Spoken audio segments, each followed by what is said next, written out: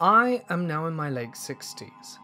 The experience I'll briefly relate here took place on the southern Gold Coast in Queensland in 1984. Our house was less than 10 years old, as were all the others in the area.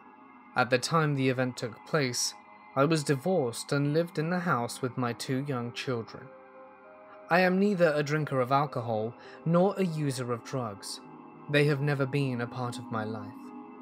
I had no interest in fairies, goblins, gnomes, elves, or the like, nor have I been reading about them or watching anything about them on TV. If asked if I believe in the little people, I would have unhesitatingly replied no.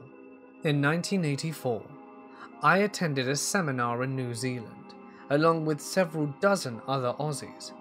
I'd recently developed a fear of plane travel, although previously I'd enjoyed it. A local chemist whom I knew had given me 3 or 4 tablets to take an hour before departure to settle my nerves. I took one prior to our departure from New Zealand. Consequently, I slept from New Zealand to Sydney, where we changed planes. And I slept from Sydney to Brisbane, and slept through the drive from Brisbane to the Gold Coast. The driver, a colleague, carried my suitcase into my home. He conducted a cursory check on the premises before departing. My children were all in the care of a neighbour. It was very rare to have a night to myself. Being well rested and relaxed, I was looking forward to spending a few hours reading or watching TV. First, I made a cup of tea. The television was on, the front main door was open, but the security screen catch was locked. As I sipped the tea, I decided I may as well unpack. I carried an armload of clothes into my bedroom and hung them in my wardrobe. I noticed the light in the room seemed unusually bright. Something was strange about the atmosphere. I had no time to analyze it before I was overcome with exhaustion so intense that I'd only had time to stagger backwards into bed. I lay face up on the bed. I was concerned my shoes might make a mark on the bedspread. I looked down to make sure only my heels were resting on the bedspread, and that was that. I lost consciousness. Next, I knew I could hear the sounds of several voices. They were argumentative voices that seemed to tell each other to hurry. I managed to lift my head and look down to the source of the voices. There were several small people. They were trying to pull me from the bed, feet first, and into the wardrobe. The wardrobe was only half a meter approx from the foot of the bed, and I saw that the left-hand side of the wardrobe was open. The wardrobe had 2 sliding doors. I'd hung the clothes on the right-hand side, which had required both wardrobe doors to be pushed to the left. And now, the little people were trying to pull me into the left-hand side, which would have required someone to push both doors to the right. I should explain here that during the event, I must have been operating similar to a video camera in that I saw and heard only, and what I saw and heard must have been committed to memory. At the time, however, I did not experience normal thought process, so what I remembered after and now is the product of my mental video camera. At the time, it did not dawn on me that the doors had been moved. I simply saw several small people trying to pull me from the bed and into the open half of the wardrobe. I experienced no shock or alarm. Instead, I told myself I had lots of time to continue sleeping because I was far too big and heavy for them to move very far. Now, I am of the opinion those thoughts were not my own, but were in some way suggested to me.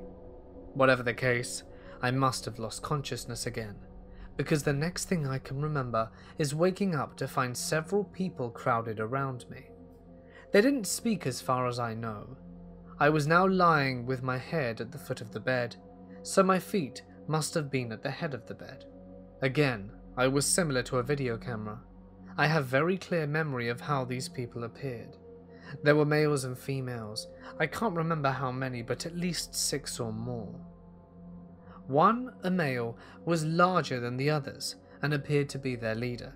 He was closest to me. At first, he stared into my eyes with both of his. Then, a blank, and his position had changed, and he was looking at me with only one of his eyes. Something happened there, but I can't remember. I suspect he was imparting something to me. The creature appeared as the typical gnomes or peasants from storybooks. Based on the height of the bed, their height was perhaps 2 to 3.5 feet tall. They were overdressed. Their clothing was suited to a much colder climate. I can remember that in considerable detail, possibly because in those days I did a lot of home sewing. They were Caucasian. Their skin looked weathered, as if they worked outdoors a lot, and their skin had a muddy cast. They had strong facial bones, wide cheekbones, wide jaws, strong chins and noses. Their eyes and mouths were long horizontally, but vertically narrow, and seemed recessed between the strong facial bones. The best way to describe their faces is as squashed, as if a heavy weight had been placed on top of their heads, squashing them downwards. Their bodies were stout, robust, with deep-cut chests, broad waists, and strong shoulders. I couldn't see the bottom half too well, and I must have lost consciousness again, because when I saw them next, I was still in the same position, but they were now in the center of the room looking at me. I looked back at them and still felt no fear nor alarm. I just looked at them and they at me. I had no thought process at the time. There seemed to be more of them than before. Among them were a couple of younger males who seemed a bit more nervous or unsure. The other men were impassive. The women, however, seemed to enjoy my predicament. Based on my mental video recording, I later regarded them as overworked, joyless, and not over-intelligent. It seemed I was simply a job to them, and they seemed a bit nervous. Next, I was aware of their voices again. As before, querulously talking over the top of each other and arguing to hurry. I raised my head, and to my alarm I saw that they'd almost succeeded in pulling my legs from the bed. My body was now right way up on the bed, with my head against the head of the bed and my feet near the wardrobe. When I'd seen that they almost pulled all of my legs from the bed, a surge of adrenaline shot through me, and I grasped that it couldn't be much longer before gravity did the rest of the job for them. All they'd have to do would be to steer my falling body into the wardrobe. I yelled out and kicked at them. Then I jumped from the bed and into the center of the room. The room seemed far too bright, and I remember standing there yelling at them. I still wasn't afraid, I was angry. They muttered between themselves, and they looked and sounded resigned and bitter. Then they fled into the open half of the wardrobe. They seemed to go in, then down, as if filing down a ramp inside the wardrobe. I stood there watching them for probably a few seconds. Then, still, with the light seeming far brighter than usual, I turned towards the only door and left the room. It was only a small house. The hallway was only 3 or 4 meters long, and I left the room, went through the hallway towards the living room, and that's when I became completely consumed with terror. Nothing happened between yelling at the creatures and making it towards the living room. But in those few seconds I was overtaken by sheer horror, which seemed to escalate with every instant. I've never known fear like it, yet there was no real reason for it. I suspect now that when the creatures departed, they removed whatever calming influence they'd subjected me to during the ordeal itself. After phoning the colleague who dropped me off earlier that evening, I stumbled out of the house and into the middle of the road. I was desperate to be with someone, and was moaning in the hopes that someone could come and rescue me. I was completely without shame, and must have been reduced to the level of a small child, but I must stress that I wasn't afraid, consciously at least, that the little creatures would return and attack me. There wasn't a real focus for the terror. It just was. Horror feeding into more horror. Not long after, my colleague returned and drove me to his house. He didn't speak to me. I didn't care. I was just glad to be with someone and to be getting away from my house. When we arrived at his place, I got into bed but couldn't get warm. He put a pile of blankets on top of me, but I was still freezing. Now I realize I was in shock. I wouldn't let him leave the room or turn off the lights. I must have fallen asleep. When I awoke, he wasn't there. Next morning, he wouldn't discuss any of it. I was anxious. He thought I'd gone insane and tried to explain what happened. He didn't want to talk about it, but he did say that he'd never seen anyone as terrified as I had been when he saw me in the road. We never discussed it again. Despite that, we married the following year. When I asked him how long had elapsed between when he dropped me off after our return from New Zealand and receiving my phone call asking to come and get me, it seemed the entire experience of the little people had been no more than 15 minutes. In approximately 2004, I decided to submit an account of the experience in the 20 years which had elapsed. I had searched in the hopes of discovering others that had had similar experiences without success. There was no internet then, of course, so I was reliant on books. I found only one mention in a book by Jenny Randalls, who said 7% of aliens had been described as looking like gnomes. It was a relief to discover. I was not alone in my experience, although I did not believe the creatures I'd seen to be extraterrestrial. When I decided in 2004 to leave a record of my experience somewhere, I didn't know where to submit it. Finally, I chose an organization which was UFO Research Group in Queensland, the QLD. The QLD Research Group replied to say in response to my inquiry they'd had no record of anyone else having an experience with gnome-type entities. They asked if they could publish my account in their forthcoming magazine, and I replied that it was fine, on the condition that my identity not be disclosed. Some weeks later, the research group got in touch with me. They were astounded by the latest developments. They said the day before a woman in Melbourne had phoned them. She'd been close to hysterical and claimed that gnome-type creatures had been running through her house for a few hours. Her adult daughter was present at the time, and the woman wanted someone to go to her house to rid them of the gnomes. The Queensland UFO Research Group said they told the woman they'd contacted someone closer to her about the situation, which they did. Apparently, the QLD group had contacted the Melbourne UFO Research Group and had given them the woman's contact info.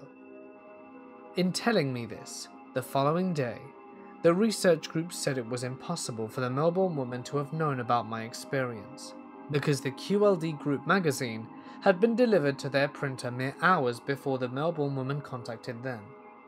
In other words, the QLD magazine hadn't even been printed yet, let alone distributed. The group said they couldn't get over the coincidence, nor could they understand why both the Melbourne woman and I, as I live in Sydney, had contacted a group in Queensland. I said I had most probably contacted them because of my own experience occurred in Queensland. I asked the group to forward me the details of the woman in Melbourne because I was eager to compare notes with her. She was the only other person I knew of who had experienced anything. But when the QLD group replied, it was to tell me that the Melbourne woman had told them she didn't want to be contacted, not by me or anyone else. The Queensland group told me this was often the case. They said people wanted help at the time, but once the situation was resolved, or they'd calmed down, they become afraid their experience will be reported in the media. They're afraid they'll be subjected to ridicule, generally, and particularly by those they know, such as neighbours and employers. My account was subsequently published in the magazine, in hard copy and online. My identity had not been revealed, and I've been identified only as C. Unfortunately, publication of my experience did not succeed in encouraging others to come forward. I am a 32-year-old man. Yet, as I say this in broad daylight, it still haunts me, to the point that merely thinking about it, or in this case, sharing the memory, is enough to send chills down my body and make me feel like a terrified child. I have only shared this experience with a handful of people over the past 10 years, because of how terrifying of an experience it was. But I feel like it can be therapeutic to get it off my chest and share it with others. Perhaps others have had similar experiences. To tell this story and to give it justice, I have to tell you of an experience that happened 3 years before the terrifying encounter. Buckle up, this will be long. My name is Joshua, and I live in Arkansas, and in late 2003, near the middle of fall, right before it started getting really cold, my wife and I were invited to camp with a friend of mine and his girlfriend at Sugarloaf Lake in Oklahoma. I say camp, but the actual plan was to meet at Sugarloaf, and my friend, Bob, wanted to take me and my wife around to some paranormal places in the Sugarloaf area. So we got there around 7 p.m. I was driving a white Ford 1996 F-150. Bob was driving a 1980-something white Celebrity, which was a really piece of rubbish vehicle. Anywho, it was late, dusk becoming dark, and we all climbed into Bob's car, and he took us around the area, first to an old abandoned house, but other than some raccoons just rustling around, it was a waste of 2 hours. Then he took us to a graveyard that was supposedly haunted. Again, it was a bust. Then an old church that was run down. Yawn. Nothing. At this point, it was getting close to midnight, and my wife and I were pretty bored, and I spoke up to Bob, saying, "Man, this really hasn't been that freaky of a night." That's when Bob smiled, saying that he was saving the best for last. He handed me a few Polaroid pictures of a hillside covered in trees and daylight. I asked him what it was, and he asked me if I saw a house or any type of light pole or anything in the picture, to which I replied, no. He took the picture back and said that's because there isn't, and there's no power lines either. About this time, he turned down an old dirt road and passed a small house. Then after that, it was 2 miles of dirt road with woods on either side of a barbed wire fence, on the other with about 2 acres of field connecting to a wooded hillside. Nothing to light the night except the full moon above, and the clear starry sky. After what seemed like forever, he stopped the car and told us to all get out. We did as he said. He walked us to the side of the car, where the fence, field, and wooded hillside was. He looked at his cell phone, which, his phone and my phone, had no signal. This was 03, and this area had no cell towers, but he looked at his phone and it read 11:57. He told us all to watch the middle of the hillside. Even in the complete darkness, I could tell that it was the same field and hillside from the picture. 2 minutes go by and nothing had changed. Then at exactly midnight, a small flickering light goes off in the middle of the hillside. A chill runs down my back as my wife, Bob, and his girlfriend and myself watched this small light, which to me looked like an old kerosene lantern, begin to move, swaying back and forth. We watched in complete silence for what seemed like several minutes, when I finally spoke up and asked what the story was with this. Bob replied he didn't know, but locals had told him that at midnight every night, this lantern would light up and sway back and forth through the woods until the sun comes up and then it disappears. Nobody knew what the story was, At the time, I was a 19-year-old guy who didn't think anything would scare or hurt me. So, since there were no homes around, I yelled out, "We see you now. Not so scary with your little lantern." Bob hushed me, but it was too late. My wife screamed and pointed. I was laughing, but my laughter stopped as I looked up to the hillside to see the lantern swaying back and forth, but moving down the hillside towards the field at an inhuman pace. Gliding, it began to speed across the field towards the car. We didn't stick around to see what it was, because within a second we were in the car flying down the dirt road back to the lake. We looked back and saw the lantern slowly moving back up the hillside to where it first appeared. The ride back was silent, until Bob spoke up, saying, "Crap, I forgot to put gas in earlier, and the only store around is closed. And if we decided to go back out anywhere, it would be best to take my truck until he could get gas in it in the morning, as he only had about half a quarter tank left." I said okay, and a few minutes later we arrived back at Sugarloaf Lake. We had parked by the lake docks, and we dropped my tailgate and sat and spoke about what had just happened. Bob's girlfriend was pregnant at the time, and told him she was hungry. He told her we had brought some snacks, but he said she needed actual food.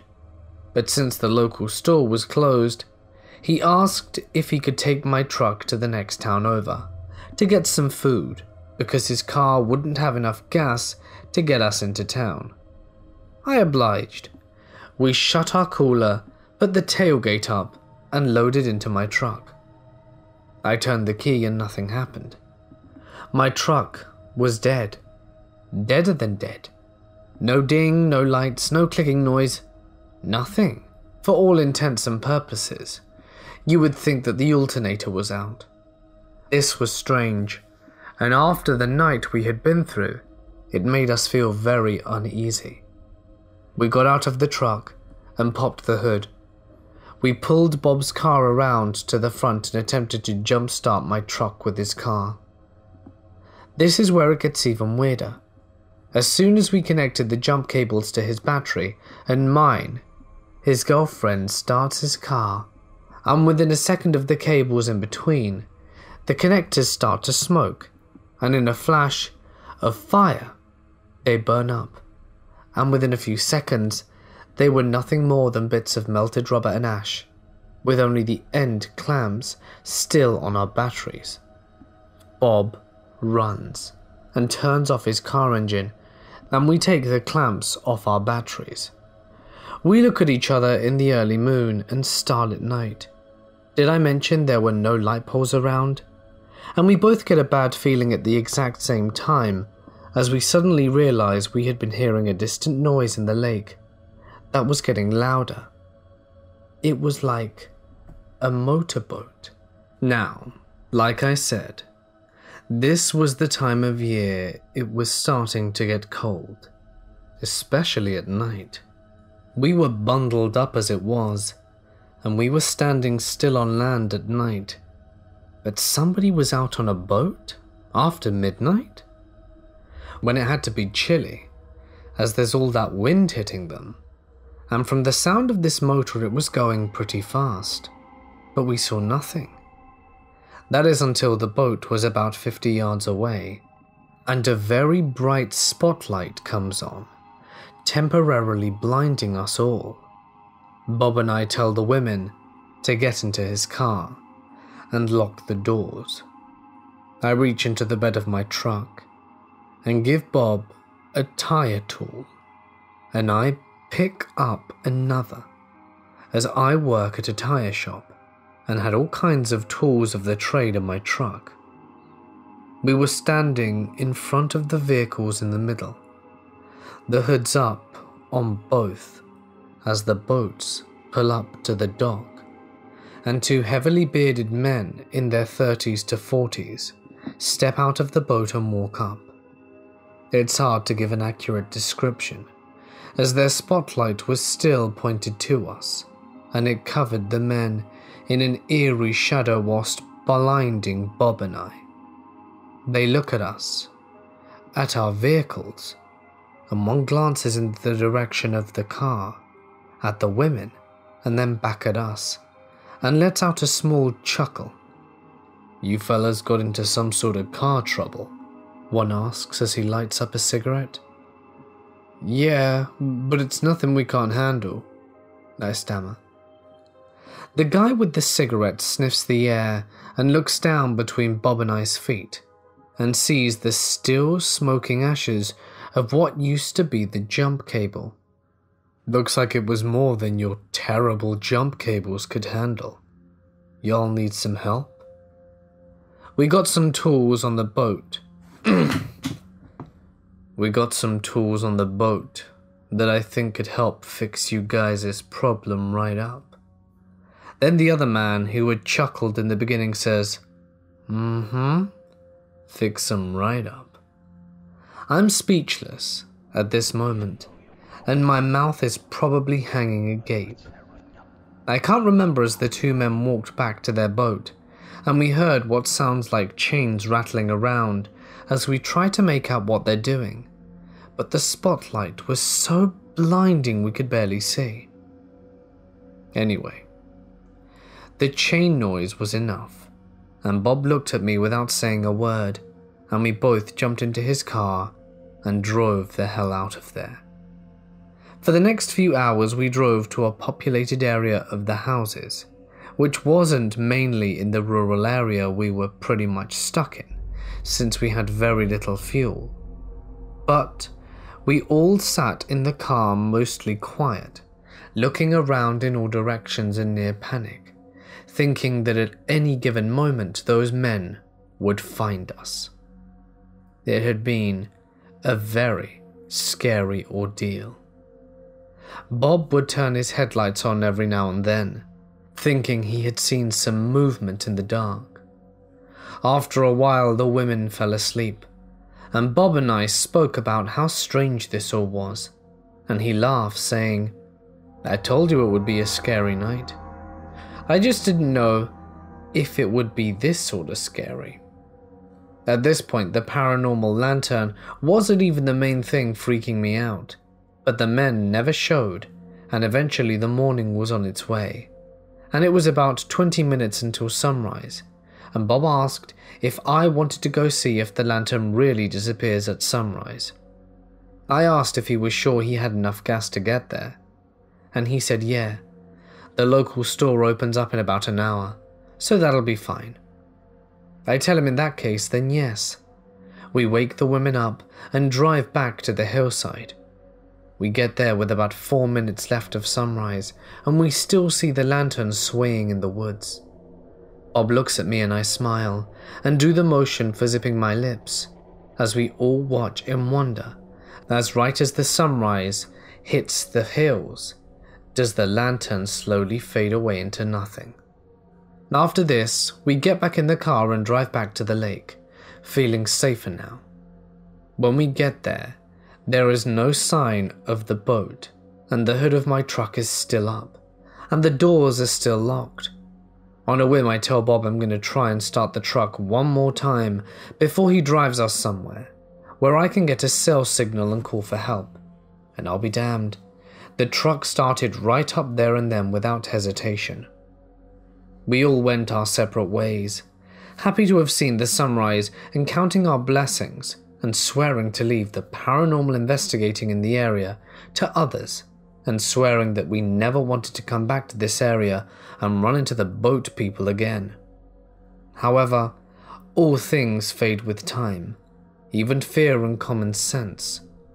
3 years later, Bob, who I haven't seen in almost 2 years at that point, calls me up and says he has a proposition for me.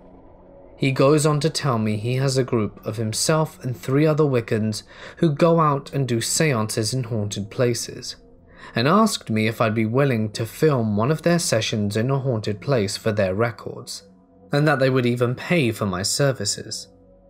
I am no Wiccan, but I've always loved the paranormal. Even after what I went through at Sugarloaf, I still had an itch to scratch when it came to getting scared and dealing with the paranormal and the unknown, and I told him yes, I would love to go with them, but I had no interest in joining in, but was okay with watching and just getting to be out there and looking into the paranormal once again. So of course my next question was, when and where we were going to be doing this. When he answered, I got a terrible gut feeling, and I wish so much that I had trusted my gut and told him that I had changed my mind. Remember that lantern light out near Sugarloaf? As if there were any way I could forget. Yeah? Why? I told my group this story, and they want to do the ritual there and see if we can contact the spirit and find out what it is and why it's there, Bob replied. I don't know, man. Oh, come on, Josh, trust me, you'll be safe. I'm going to pay you $250 in cash, just to sit there and film it. At this time, I was about to become a father, and money was tight due to diapers, formula, and everything involved in being a parent does cost a small fortune. Not to mention it was my first kid and my new wife's first kid, so she had been going crazy spending money on not just the necessities, but also buying only top-of-the-line baby products, like toys, cribs, playpen, baby monitors, strollers, car seat, combination packs, and play/changing tables, diaper genie, designer baby clothes. So, because my wife was putting us in the poorhouse, I had to weigh out my fear of the area as less important, because it's what I needed to make the extra money. So, against my better judgment, I accepted the offer, and a week later, I was in the same seat beat-down celebrity Bob was driving 3 years earlier. This time with Bob and 2 other guys and 1 girl that were complete strangers to me. They each were dressed very gothic and had these pentagram necklaces. It was 11:50 when we got there, and the 4 of them sat in a tight circle, and I was behind them to the right, about 5 feet from the barbed fence that was in front of the field that led to the hillside, and my back was to the hillside and bushes at the fence line, and I was filming my friend's circle as they all started chanting something. As I have been sharing this entire post, I have been getting knots in my stomach, knowing that I was coming to this part of the story. This part of the story still haunts my dreams, and even waking hours to this day.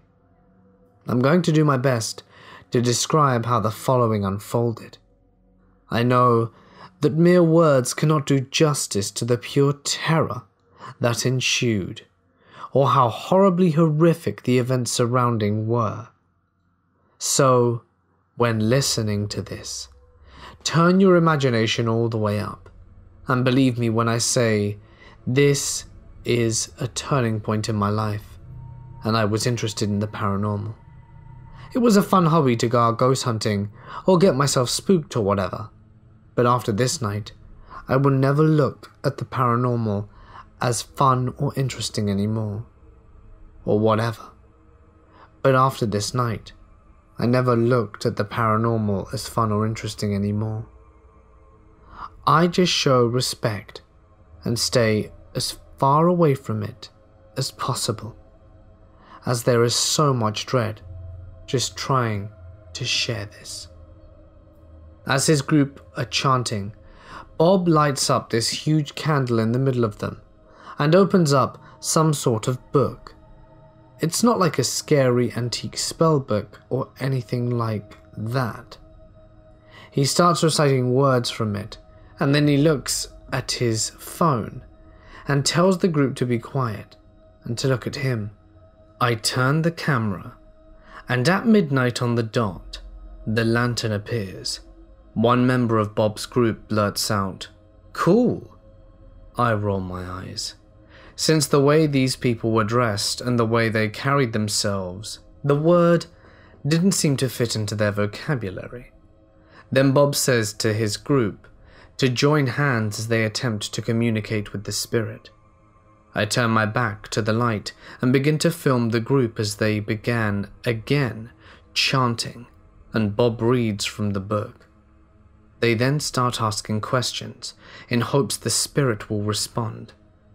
About this time, a wind picks up, and Bob's candles go out. He tells everyone to hold on and tells me to cut the camera for a minute, and I oblige and stop recording as I watch Bob as he tries with his lighter. Then 2 lighters from his group, but none of them are working. I'm sitting down watching the group when I start hearing rustling behind me. I jump up, leaving the camera on the ground and spin around. Bob and his group are preoccupied with their candle and lighter problem, and as I spin around I'm blinded by the brightest light I've ever seen. What I believe was the lantern close up and personal, but as quick as it had appeared the light was gone, and the lantern was nowhere to be seen. If it had been the lantern that blinded me, it had moved from the hillside across the field and right behind me without me realizing it in the span of 30 seconds. I looked around for the lantern on the hillside and nothing. It was midnight, and the lights have always stayed on the hillside. At this moment, the wind quits blowing, and I hear Bob's lighter finally flick and see it light up. And I mutter, guys, did you see that? They all turn and ask what I'm talking about, but before I can answer them, we all stopped dead in our tracks by a distant laughter coming from somewhere, everywhere, and nowhere. It was all around us nearly. And this is no ordinary laughter. This laughter sounds like the laughter of hundreds, even thousands of children to haunt me at this very moment. As I'm recounting this, I recall looking around the room I'm in. Whenever I think or talk about this experience, I can vividly remember that terrifying sound and hear it in my head. Also, it just occurred to me that when you put the letter S at the beginning of the letter, it spells slaughter. Why did I think of that? The best way I can describe this laughter is for you to imagine a large group of kids singing Row, Row, Row Your Boat. You know how one kid will start and seconds later another will join? And then hundreds of thousands of children laughing. As if one would start laughing and seconds later another would, and the pattern went on in an endless loop. I'm not saying the laughter sounded like the song Row, Row, Row Your Boat. I'm saying they sounded in unison, like when the kids sing Row, Row, Row Your Boat together. One would start, then another later would start, and then another later, and the laughter was getting louder and closer. There was sinister laughing, goofy laughing, giggling, and all kinds of laughter coming from all around us. This couldn't be real. This sort of thing does not happen. What the hell was happening? I scream at Bob and his group that we need to get the hell out of there, but they were already running for the car, leaving their Wiccan book and candles behind. And without hesitation, I run after them and jump into the car just as the laughter is becoming deafening. We haul us out of there and drive about a mile up the road and pull over, as Bob is in no condition to drive and we're all freaking out. We all get out of the car pacing around it, asking each other if we had just really heard what we did. I tell Bob and that I'm so sorry because I had left the camera behind. He says he doesn't care and that he isn't going back for it. At this point I've got my hands on my knees, panting to try and catch my breath, as I have never in my life before been so terrified.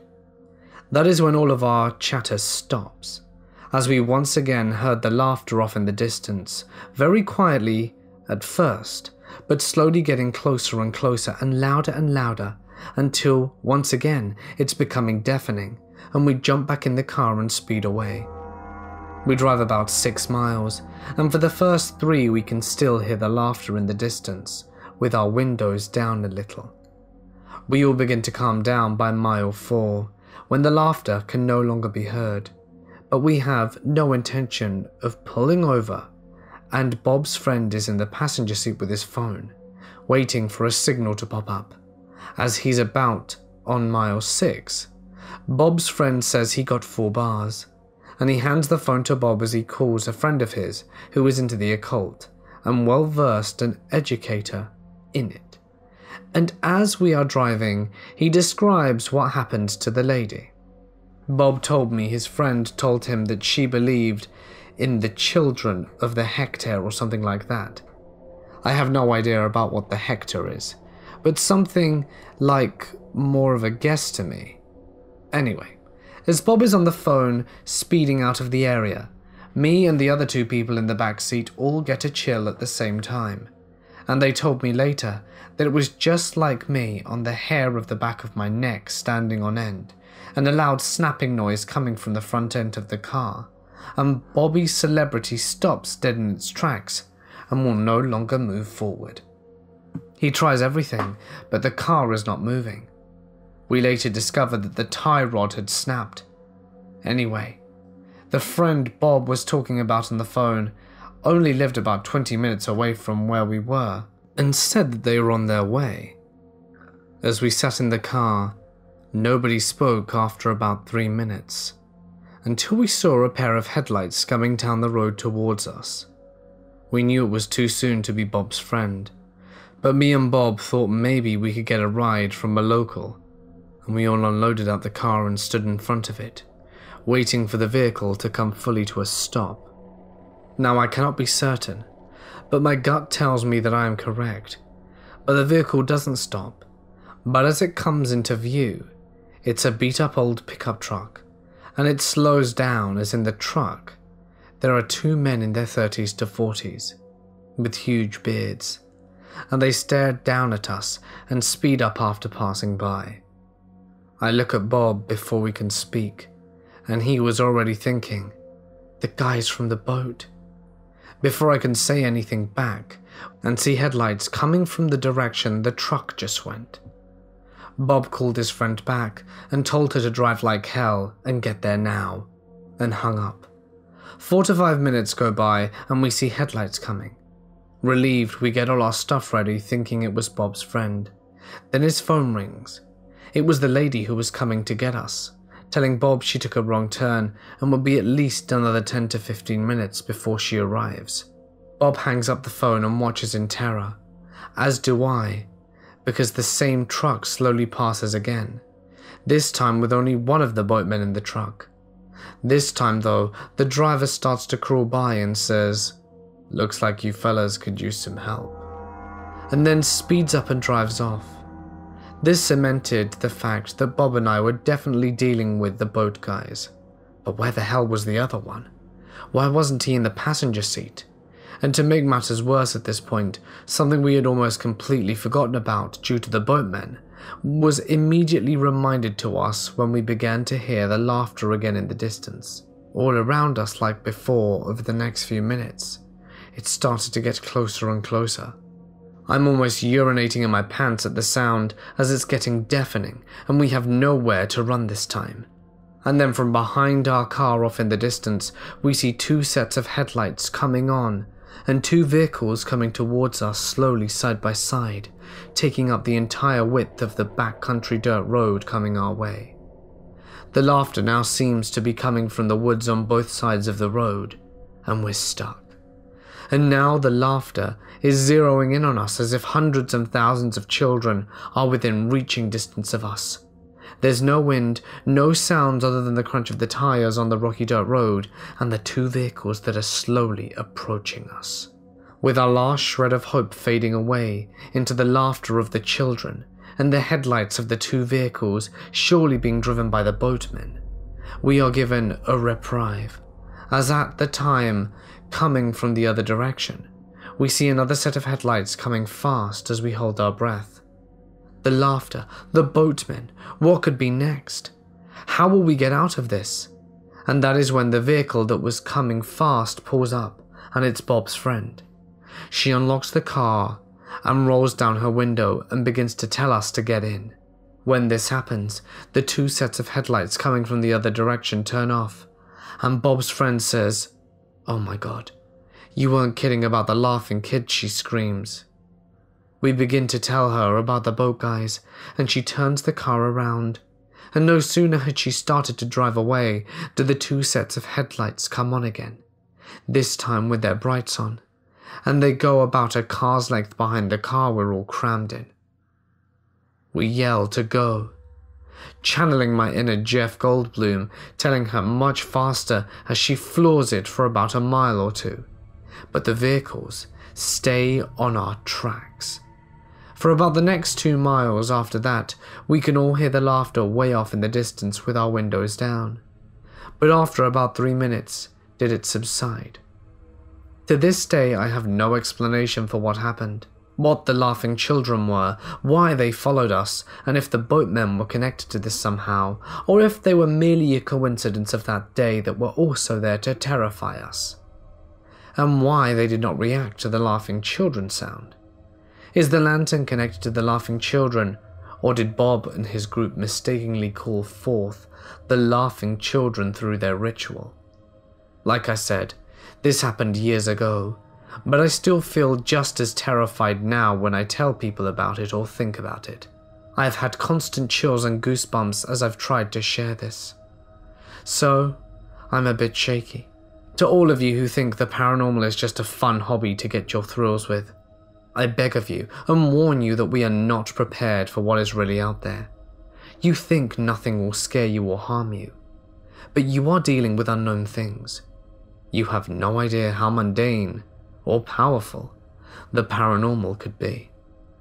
If you use the paranormal as a thrill-seeking hobby, just use caution and always have your vehicle checked out beforehand. Oh, and watch out for seemingly psychopathic hillbillies and laughing children. I hope we never meet again.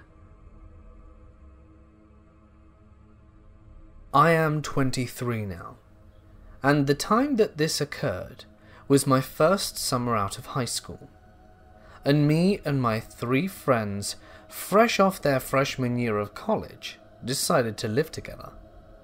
One of my friends, my best friend for years, Earl, had a long-time girlfriend whose father owned the property. It was a decently sized plot of land with several old cabins on it, their house, which was large and out in the back of the woods, and a few other scattered buildings. I think it used to be a campground before he bought it to live on it and run his business out of it. We live in southern Maine, and the property is heavily wooded. Pine Tree State for the win. The house that we lived in was at the very front of the property, right on the road. The owner's house was at the very rear and could only be accessed by a dirt road with 2 ditches on the side. A 1-minute walk towards the woods from our front house was a small little cabin across a clearing, and it was furnished and powered. In the house was me, Earl, John, and Chuck. We all had some different girls and girlfriend pals and partied through the summer. We would frequently come here to the cabin and the owner's house before moving in. Anyway, enough with the scene setting. Some of this story is from word of mouth from the others living in the home, but we have all been friends a long time, and I trust them implicitly, and I witnessed enough myself to know that this all lined up. So, the first encounter was at the very beginning of summer, before we even moved in. It was evening and dark, and everyone was at the owner's house watching a movie. As I slowly drive my car down the dirt path to the owner's, something white and large in size ran in front of my car. It was a blur.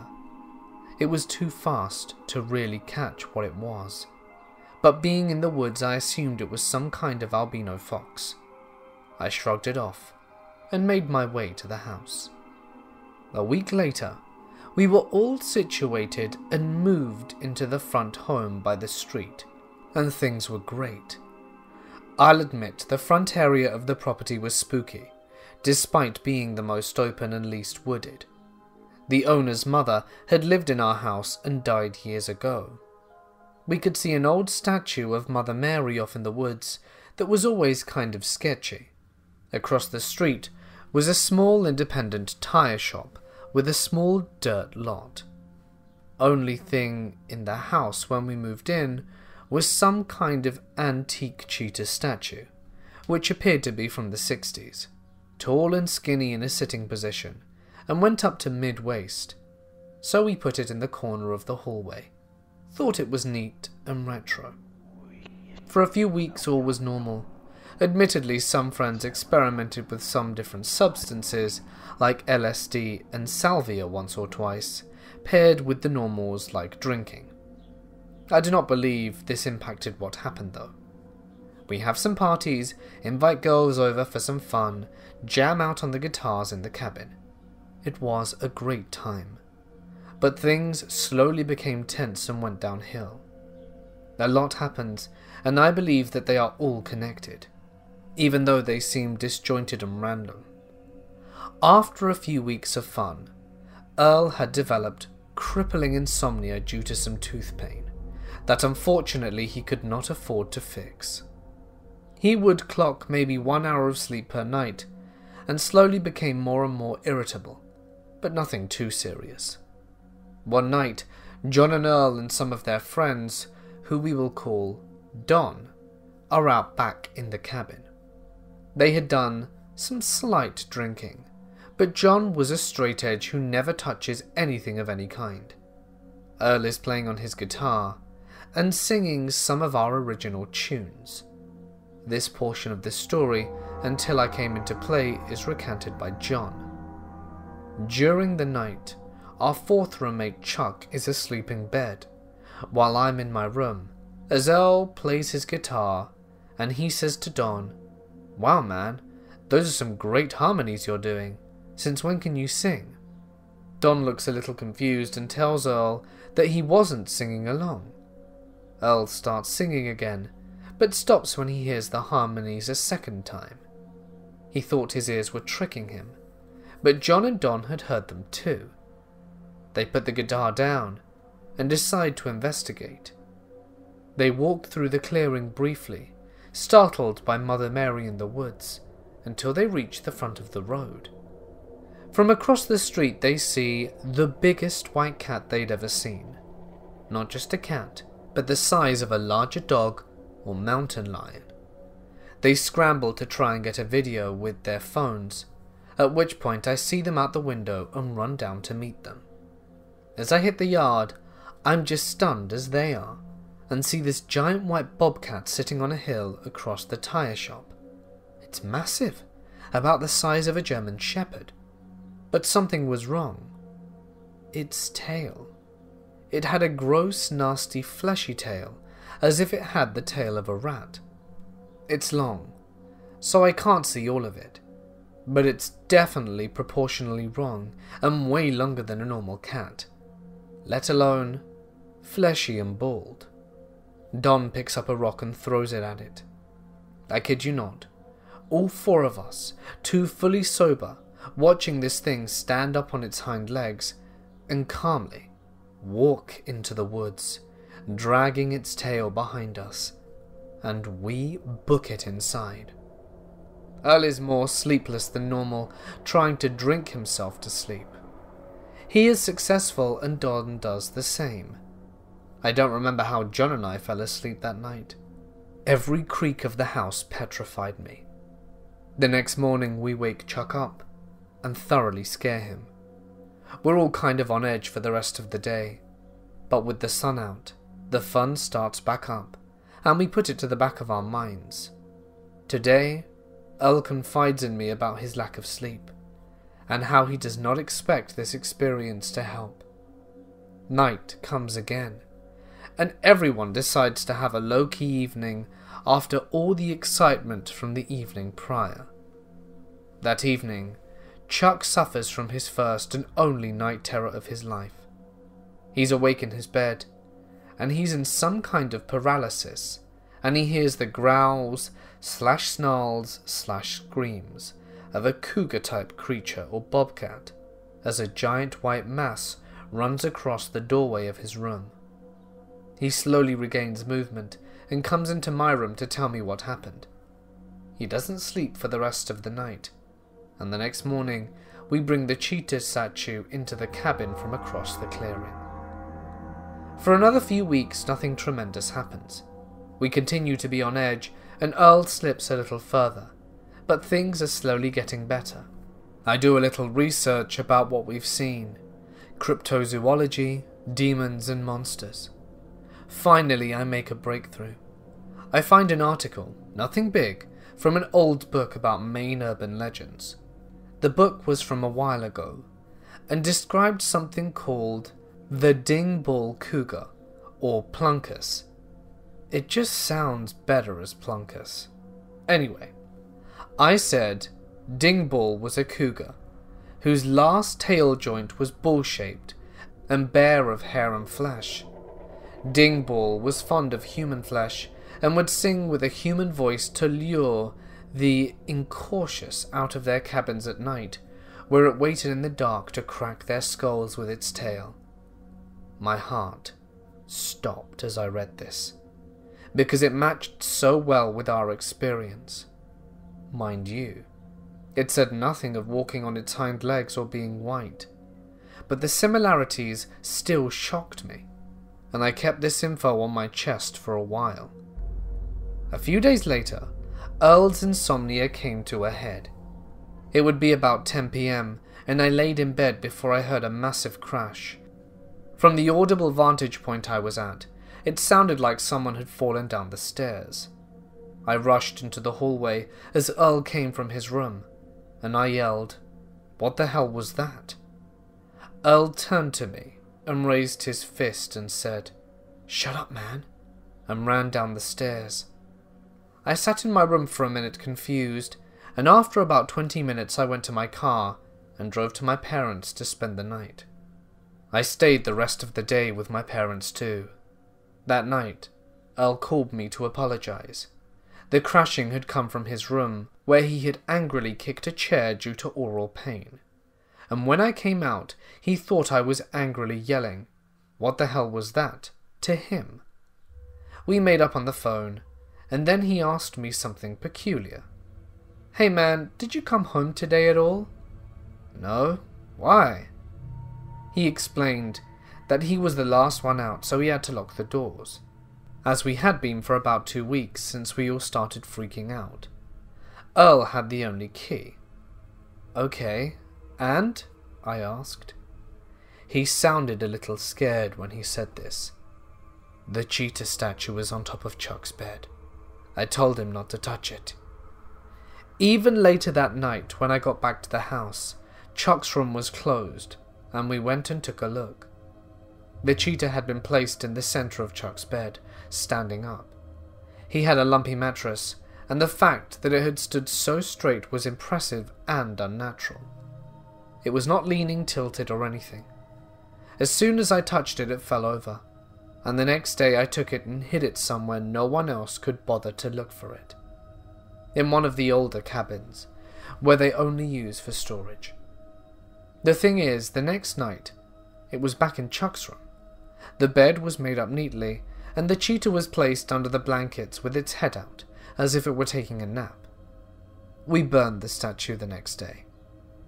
I wish I could say that solved everything, but it didn't. Over the next few weeks we continued to be stalked by white blurs in the corner of our vision, the rustling of leaves, and the occasional faint whisper of singing in the distance. At one point, the Mother Mary statue was even turned backwards, no longer facing the home. I'm not sure when, but we only noticed at this point. A few days passed and summer was up, and we all left. We still visit different spots of the property, but avoid that house. We hear the occasional rustle, but we don't watch for colour anymore, because we don't want to see the white blur. After all this, I don't know what the Plunkus is. A beast? A spirit? A demon? All of them?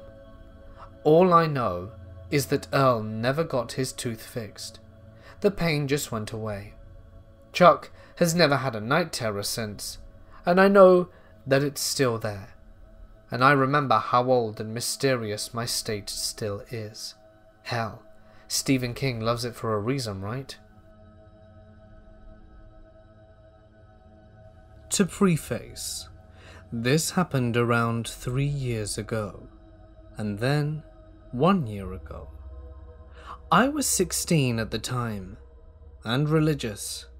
I'm currently hitting 20 and I'm still semi-religious, and still completely unsure of what the hell happened. Anyway, every year, the church I attended held camps over the summer and winter months. One for children and one for high school aged kids, of which I fell into the latter category. The camp is held in Arrow Bear Mountain area of Southern California, close to Big Bear, so we're really not that far from the nearest city. The first few days and nights are completely uneventful. We had a great time being kids and hanging out with friends in the mountains. But the last 2 days is where things got intense. The first event happened when the camp counselor of our group, who was in a particular grade in high school, and I was going into junior year as I graduated early, says that we should all go out for a Bible study at night. So it sounds like fun. We gear up for a small hike and set out at around 10 PM. We go for a while, and as we near the spot where we were all to settle down, we hear some noises consistent with medium-sized branches falling into the forest. Now, branches fall all the time, but they seemed really frequent. I didn't really pay any attention to it, but after what happened next, it might be relevant. We sit down on a large rock, my back towards the forest. The group was about 15 kids and one adult counselor. About 3/4 of the way into the study, my friend and I hear noises from behind us. Large, cracking noises. It sounded like someone or something was throwing big rocks into trees. Weird, but maybe it's just one of the group. Then the noises grew louder, and everyone heard it. And then nothing. The group finishes its study and begins to pray. I hear a soft rustling noise behind me once more, but nothing too strange for the woods, until the hairs on the back of my neck stand up straight. This intense feeling of dread and fear came over me. I couldn't move, and I wanted to scream, but I didn't know why. Finally, I managed to turn around very slowly, and what I saw changed me forever. There I saw a creature. At first, all I saw were 2 red floating orbs, divided by uneven geometric shapes like an insect. And in those eyes, I saw pure and horrifying hatred. I knew that whatever this thing was, it wanted me dead. The creature was darker than the already pitch-black woods behind me, but slowly its edges became more visible, like a red film came over it, and I knew it wanted me to see it. It had the basic anatomy of a canine, but its head was deformed and disgusting. There were open sores and clumps of fur missing. I couldn't move, except for to nudge my friend. He, far less religious than I, just screamed, "What the hell?" in the middle of group prayer. This creature laughed at us, and with one backwards movement was gone, but I knew he was close by. How? I don't know. Fast forward to departure day. My friend and I still have no idea about what it was, and the priest at camp didn't want to jump to any conclusions, since nobody but my friend and I actually saw it. He didn't know what to think. As we boarded the bus and sat down, I felt watched. I looked back in the general direction of the vent, and I know that it was letting me know it was there, like a goodbye kind of thing. And then, it was gone. 2 years later, this being last year, I see it again. I have been going every year since, and was even a counselor at this point. It was at the high school camp where I was part of the staff at the same location. Again, the second to last day with there, it happened. We were on the main grounds about a mile away from the first encounter. I'm sitting by the fireplace, talking to a cute staff member and just chilling, when I get the original feeling again. Dread. She must have felt it too, because she bolted upright and started praying, partially in tongues. Basically, for those unfamiliar with the term, it's when one who is engaged in speaking for spiritual reasons begins speaking in an entirely, sometimes unintelligible language, often seen as a gift by some Christian denominations.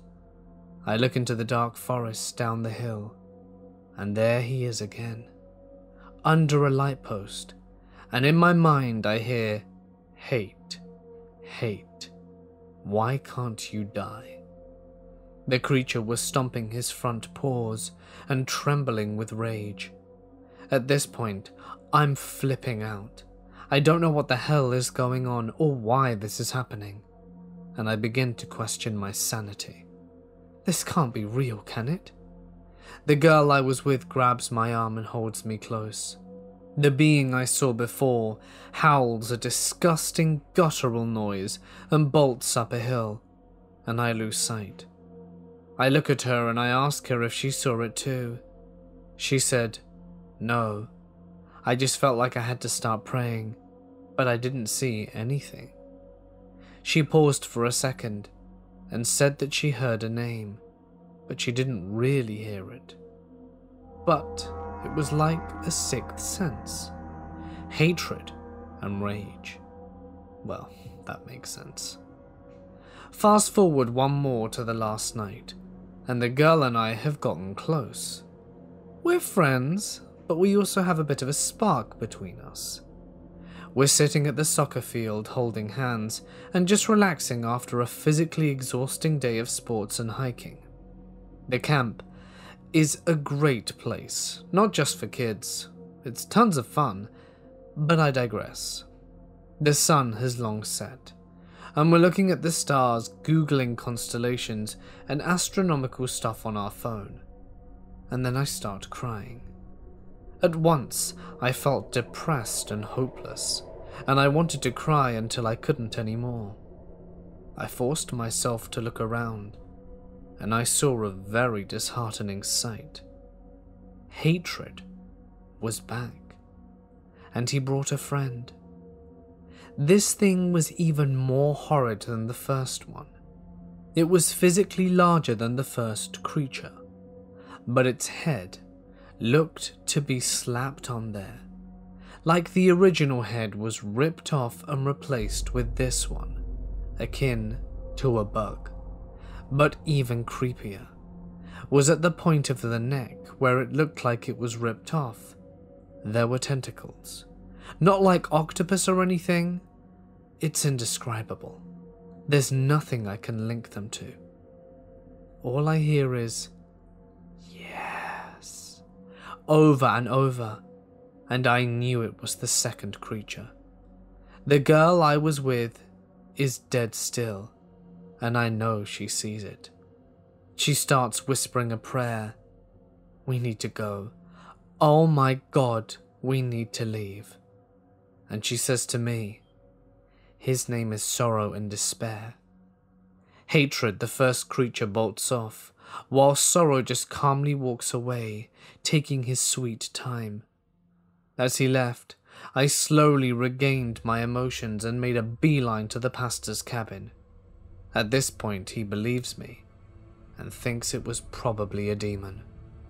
My friend who was with me in the first encounter has turned to drugs, and his whereabouts are unknown, though he's definitely close to home. One of my friends will see him around, and he looks decently fed and clean. I don't really think it was because of this incident. And the girl mentioned, while we never dated, she still remains a good friend. She usually refuses to talk about it as it freaks her out, but remember it, she does. I don't know what happened, and you may not believe me, but I give you my word, this is true. All of it. Was it a ghost? A demon? I don't know. I didn't believe in either until now. I honestly have no clue. Part of me says I'm crazy, and the other part of me thinks I should just forget about it all. But I just needed to tell someone. I must preface this with a few things. This encounter is second-hand, but was told to me on multiple occasions by the person that experienced it.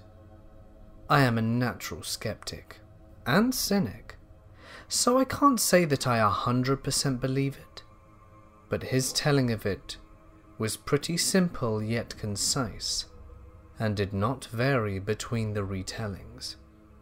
I've known this guy for many years, and his advice and input on just about everything is well reasoned and always helpful, so I'll just try to take his word on it, even if with a grain of salt. So let's get down to business. My friend Marv likes to go solitary camping on occasion, to be at one with nature. He is also an avid gun collector and enthusiast. I don't remember exactly when he said that this took place, but it was a few years back, and he decided to go camping on a whim. He packed his gear, a few guns, a hunting rifle, and a .45 sidearm specifically, and headed out into the country onto a vast swatch of property owned by a friend of his. He had full permission in the works. This happened close to the Kisatchie National Forest, in south/central Louisiana. He liked to hike in pretty deep, and camp at specific spots that he found a few trips prior. These details are kind of sparse, as it's not really the meat and potatoes to this encounter. So he made his way in and set up camp in his usual small clearing for the night. Skipping ahead a few hours, it was now late afternoon, when he heard leaves crunching and twigs being stepped on. He assumed it was an animal at first, and got up from cooking something on the fire to try and get a look. He gazed in the direction of the noise, and saw a man approaching through the trees a good many yards away. He has described his etiquette for dealing with other people in very remote places as always being cautious, as more often than not, the people he comes across are armed like him. He tries to stay friendly, but he still keeps his guard up, looking for any ulterior motives, as you can never tell what some folks are up to in the middle of nowhere. He'll make chit-chat with them, find out generally what they're up to if he can, and occasionally share a meal. He's never really met anyone nefarious as of yet, other than this situation, and maybe one other, but that's a different ordeal. So one thing that sets off small alarm bells for him is that he knows he's the only one with permission to be on this property. And secondly, this guy is not dressed for the location. He says the guy was wearing a white t-shirt, blue jogging shorts, and white socks and sneakers. Mind you, Marv is miles out in the middle of the woods, away from any paths, roadways, houses, or anything really. Nobody is going to casually stroll into his current location dressed like that, unless they are lost or confused. It was early fall, but not quite cool, very normal for Louisiana, so there's a ton of mosquitoes, ticks, and other insects aplenty. You're not going to have most of your skin exposed if you can help it, deep in the woods. I know that all too well from personal experience myself. So Marv assumes something might be up, and calls out, "Hey, do you need help with something?" He says it quite loudly, definitely loud enough to be heard. The guy, however, keeps walking, staring directly at him. Marv is starting to get unnerved, and as I said, I know this guy well, and he is as cool as a cucumber in a tense situation. Getting more uneasy, as the guy is closing the distance. He gets to his feet and loudly declares, "Hey man, can I help you with something or what?" The guy is now 10 to 15 feet away, standing at the edge of the clearing in the forest. The guy, looking at Marv dead in the eye, speaks and clearly says, "Help me." Marv said he was already starting to actually get worried at this point, because he said the way the guy said this was as if something that didn't exactly know how to talk was saying help me, or at least that's how he first thought of it. It just didn't sound right. The guy, still unmoving, says, "Help me," again, but this time more emphatic and just really loud. Marv said this is when he was picking up on what was truly wrong about this. He said the timbre of his voice was more female and actually sounded like a recording being played back, and that the guy's lips and mouth movements weren't matching up with the phrase. It was like he was just opening his mouth, emitting the phrase and closing it again. Marv asked, "What do you need help with?" not daring to back up or move whatsoever. The guy, still standing motionless, was staring directly at him and said, "Help me," again, and repeated the phrase another 3 times slowly, but not louder in volume. Marv, now totally unsure of what the hell is going on, interrupts the guy by barking, "Alright, you need to go now unless you actually need my help. Do you need my help or not?" he continues loudly and firmly in tone. The guy didn't miss a beat, and started up with the help me's again, and made it as if to take another step in Marv's direction. Marv told me that's when he did the only thing that made sense in the moment, and drew his .45 semi-auto pistol and pointed it at the guy, telling him that he needed to go. The guy started to get more animated and agitated, actually starting to say the phrase louder, over and over, but not stepping closer or backing away. Marv did what he thought was right given his current predicament, assuming he was dealing with an unstable or potentially dangerous individual, and discharged a round into the ground in front of the guy. Now this is where it gets crazy. I'm not kidding. As the guy stops uttering the phrase, he goes silent, and is still staring at Marv full on. He backflips and somersaults into the woods and immediately out of sight. Yes, you heard that right, just like a gymnast. Now I know what you're thinking, because I had the same reaction. This sounds completely made up for sure, but Marv gave me no indication of falsehood, and told me this on multiple times each time in a dead serious demeanour. Yet, Marv said the guy backflipped away effortlessly, as if pulled by an unseen tension coil. He described it as completely humanly unnatural and totally out of place. The guy had just appeared and repeated the same phrase over and over, eventually almost becoming frantic, before Marv shot at the ground, causing him to flee in the most peculiar manner. Marv said he stood there focused on the forest where the guy just flipped into, and saw and heard no further movement. It was like the guy had never been there. He stayed like this as the sun began to set, and the normal night noises crept in. As I mentioned before, Marv is a pretty unshakable fellow, and actually stayed in the area for the night, and next night, before returning with no further incident.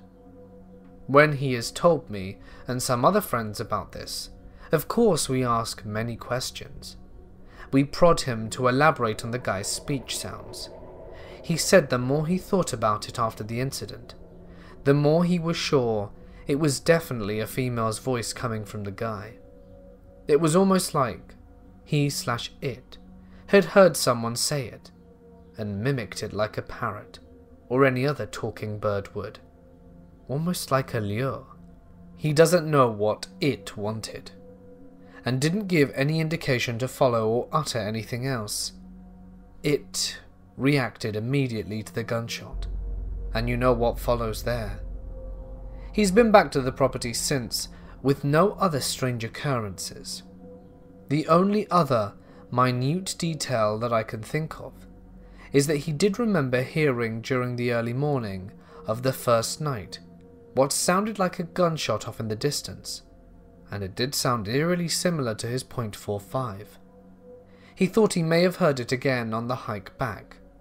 There are people that hunt in the area, and of course it could have just been that, so he couldn't be sure.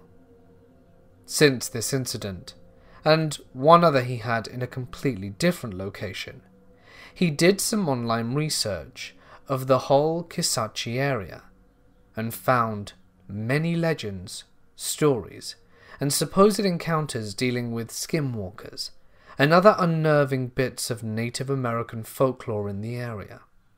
Not to mention mimics and other similar supposed creatures.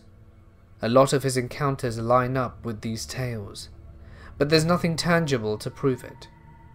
But even as a skeptic, it does make me wonder about strange things in the remote and untouched areas of the world that can't be explained. First, some background. I'm a 22-year-old college senior, about to graduate and start medical school in the fall. This happened when I was in elementary school, so over a decade ago. Over the summer, way back then, my mum sent me to YMCA summer camp. I enjoyed going in every day and hanging out with all my friends from school who also went to the camp, but I especially loved one of the counselors, Mike. Mike was always sitting in the same spot when I got dropped off in the morning, and he would see me walk in and put a huge smile on his face. He would always sit there and play cards or some other board game in the morning while all of the kids were arriving. Once the day's scheduled activities started, Mike would always be the counselor in charge of my group. He would always just be close to me. As a kid, I didn't know that was weird. I really liked him, as I said, and I thought he was a really cool guy as an 8-year-old. Fast forward a few years. My mum, my younger sister and I were out at a skate park in the area, about a half hour from where we lived. We had gone down there to hang out for the day. We have a great time on the playground, walk around the trails and stuff, and then we head back to the car. When we arrived back, my mum was getting my sister all strapped in and ready for the ride home, and I was getting situated in the back seat of the car. Now our car was in the parking lot, and there weren't really a ton of people at the park that day. The lot was pretty much empty. So when I noticed that there was a car parked right next to our car, I thought, that's weird. But again, I was a kid and didn't really think anything of it. Why would this car park literally right next to us when I can see 50 empty spots from right here? Anyway, my mum is getting my sister and I'm all ready for the trip back home. Suddenly, the driver door of the other car opens and out pops Mike. My mum recognized him, so she said hi and continues back to what she was doing. Mike says, "Do you mind if I take a couple of pictures of the kids? He's gotten so grown and I want to remember this." My mum goes, "No, you're not going to do that," and shuts the driver's door and locks the car and we leave. As we're leaving, I can see Mike trying to take a photo through the window of the car. A few years later, when I was a bit older, my mum told me a few more details about Mike. My mum at the time was pretty high up in a company that pairs kids with adult mentors. Adults would be applied to be paired with kids, so my mum starts telling me about how one day when they were going through the applications to be a mentor, Mike's name popped up. Apparently someone else had interviewed Mike and recommended him for approval into our system. My mum, on the other hand, essentially vetoed it because she obviously had known Mike from these other experiences, and she got a weird vibe from him and thought something was off. So finally we're watching the news at dinner one day a bit later. They start sharing a story about a man who was arrested, and they show a mugshot of Mike. The charge? Thousands of images. Thousands of indecent images of underage children that both he had made and was in possession of. He was actually caught by Border Patrol as he was acting weird when he was trying to cross into Canada, and they decided to search his car, and they found a bunch of it on his computer. They alerted the US authorities, who then searched his house, and they found tons more. I'm 100% confident that he wanted to add me to the collection. If it's not for my mum having a great mother's instinct and the Canada-US border, it might have happened. Summer camp counselor Mike, please, let's never meet again. I had pet rabbits as a kid. They lived outside in a cage, a really big cage inside a bigger shed, which was pretty nice for rabbits, and it had heating and everything. I got home late from something, maybe a family party. I went out with my older sister to feed them, and at the time we were about 5 and 7. On the way to the cage, we both saw what appeared to be a really tall, thin man running inhumanly fast through our backyard. We live in what is basically a swamp, and he had to have cleared this giant downed tree and run through mud and ferns. But regardless, he seemed to be going over 15, maybe even 20 miles per hour. We both dropped what we had and bolted back inside. At the time, our parents were able to convince us it was a deer or something. We wanted to believe it, so we convinced ourselves that it was. I convinced myself for over a decade of what we saw. But fast forward to a few years ago, I was at a park near my house with a friend late at night. I pulled into the dirt road drive in my Outback and parked facing the old practice field. It was far too foggy to see across the field, except for a split second, where we could see what appeared to be a very tall man running across the field. We drove as fast as that Subaru could take us, drifting out of the park. Now, a year or two ago, I was at the same park, under similar circumstances. This time it was clear but very windy. From across the field and into the field, we heard a crash and a scream. Not a crash, then a scream, they were simultaneous. It was the most shrill, terrifying, god-awful screech I'd ever heard. More human than a Fisher cat, but far louder and more shrill than even a woman. We noped out of there as fast as we could. There was also one other thing that happened. Anyway, this was when I was a sophomore in high school, around the same time of the first encounter at the practice field from the previous story.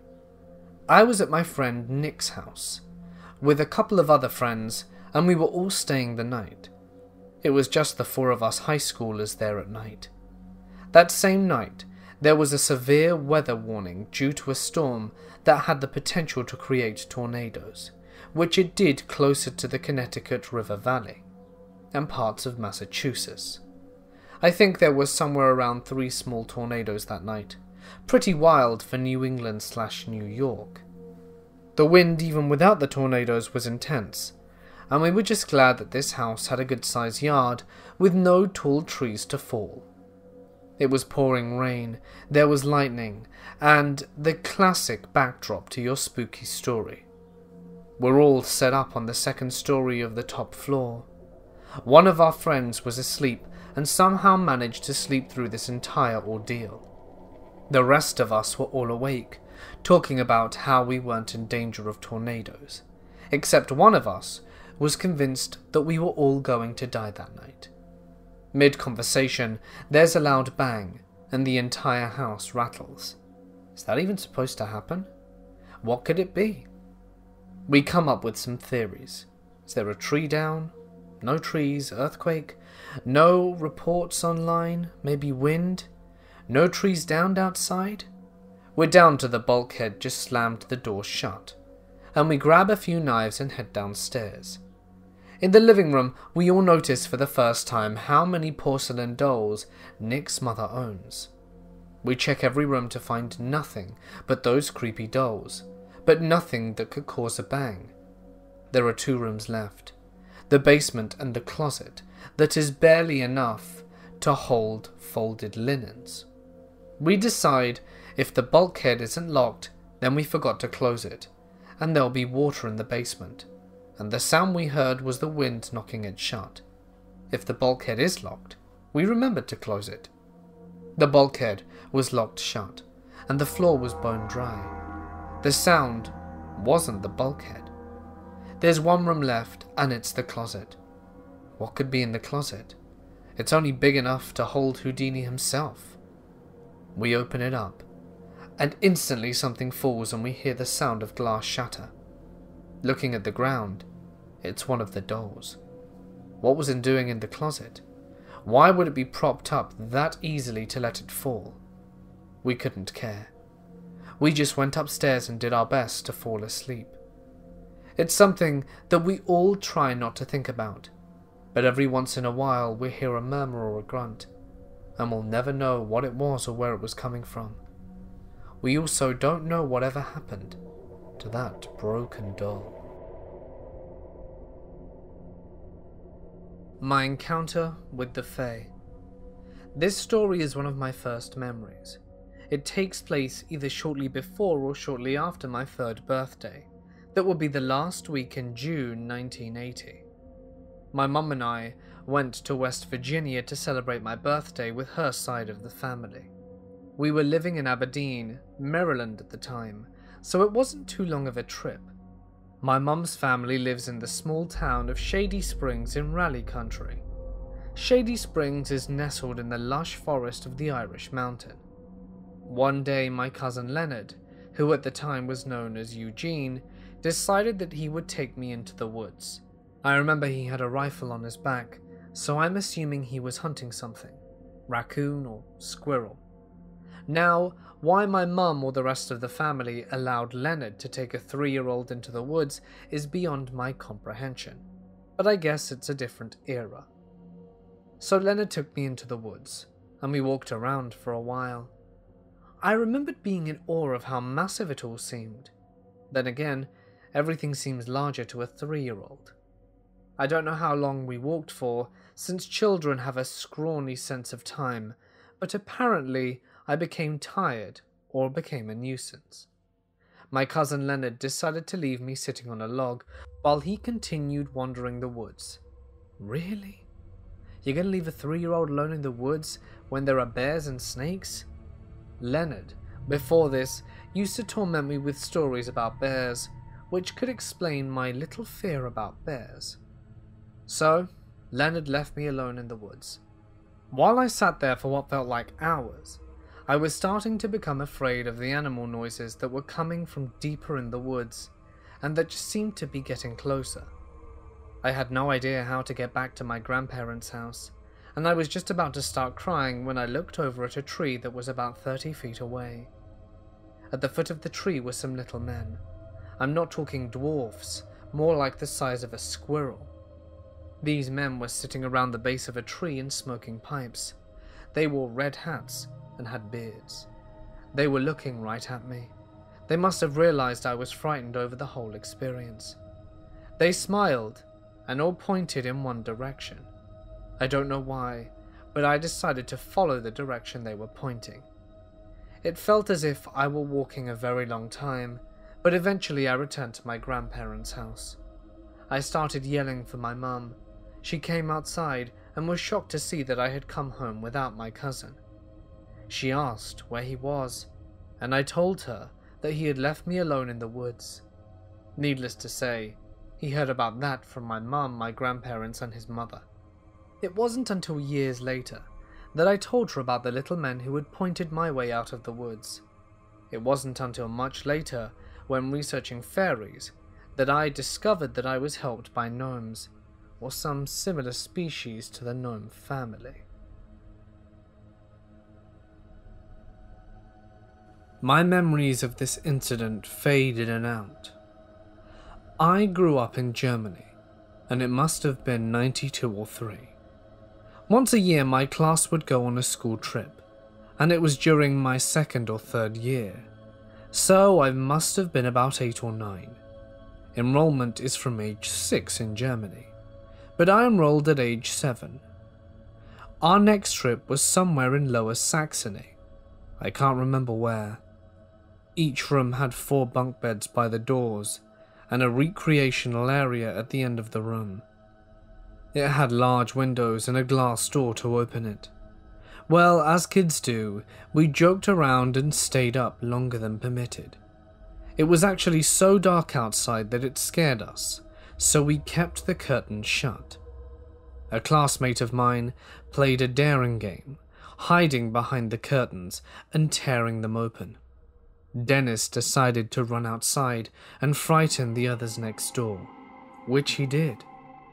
The next thing I remember is Dennis back in our room, and we saw something moving outside. We started to panic and told our teacher. She told us to calm down, closed the curtains, and left. Dennis was curious and found it extremely funny to run outside again. The next thing I remember is me standing outside because I was worried about him. Some guy picked him up and vanished into the darkness. I couldn't see a thing, so I called his name, and a few moments later he appeared before me laughing. He told me to try out this fun game, to be carried by this guy. Next memory, Dennis panicked, and I was in the arms of this man. He ran away with me, and the hostile lights started to seem more distant. I struggled for him to let me go, because he was pressing my chest so tightly. He told me that it was fun and that I shouldn't worry. As I continued to fight and yelled for help, he then panicked and strangled me until I lost my breath. For some reason I was able to grab his hand and pull it away from my neck. "Why are you so strong?" he said, and I'll never forget those words. The next memory I have is of being free, kicking him in the leg and running away. I returned and other things happened. My maths teacher caught that guy and another teacher spoke to me about something. I'm absolutely certain that they told the guy to leave. The next morning the police arrived with this boy, who was in his teens or early 20s, to apologize to me, because he had caused some trouble in the area the night before. I still remember his eyes widen as he saw me. My teachers called me a liar for some reason, and that I shouldn't tell my parents. That's all I remember. I always believed it was a figment of my imagination. The funny thing is, I can't have anything tight around my neck. For example, ties stress me out. When I get anxiety attacks, my chest and throat tighten only. I guess it's some form of confirmation to me that those memories are true. One of my friends always has these get-rich-quick schemes or shady ways of making money on the side. In one of his more brilliant moves, he decides he's going to rent a house out near the country line to host illegal poker games.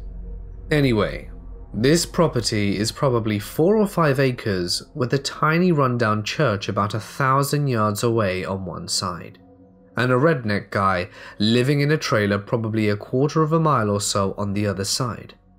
However, the property backs up to the woods, and since it's always cheaper than the range, I and a third friend ask our renter friend if we can go shoot some guns on the property.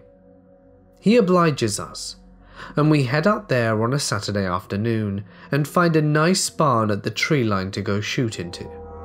Now we're just shooting paper targets with pistols, so we're not that far back and don't need that much room to do it. After a few magazines, we decide to venture into the woods to see how far back the property goes. We get down to the bottom of the hill and see the fluorescent ribbons that the surveyors tied to the trees to mark the property line. We realize the property is bigger than we thought, because we're about 150 to 200 yards in the woods at this point. Just as we were remarking about how big it is, we see a dead animal about 10 yards away across the property line. Walking up to examine it, we see it's a goat that's had its head cut off. Like, cleanly done by a human cut off.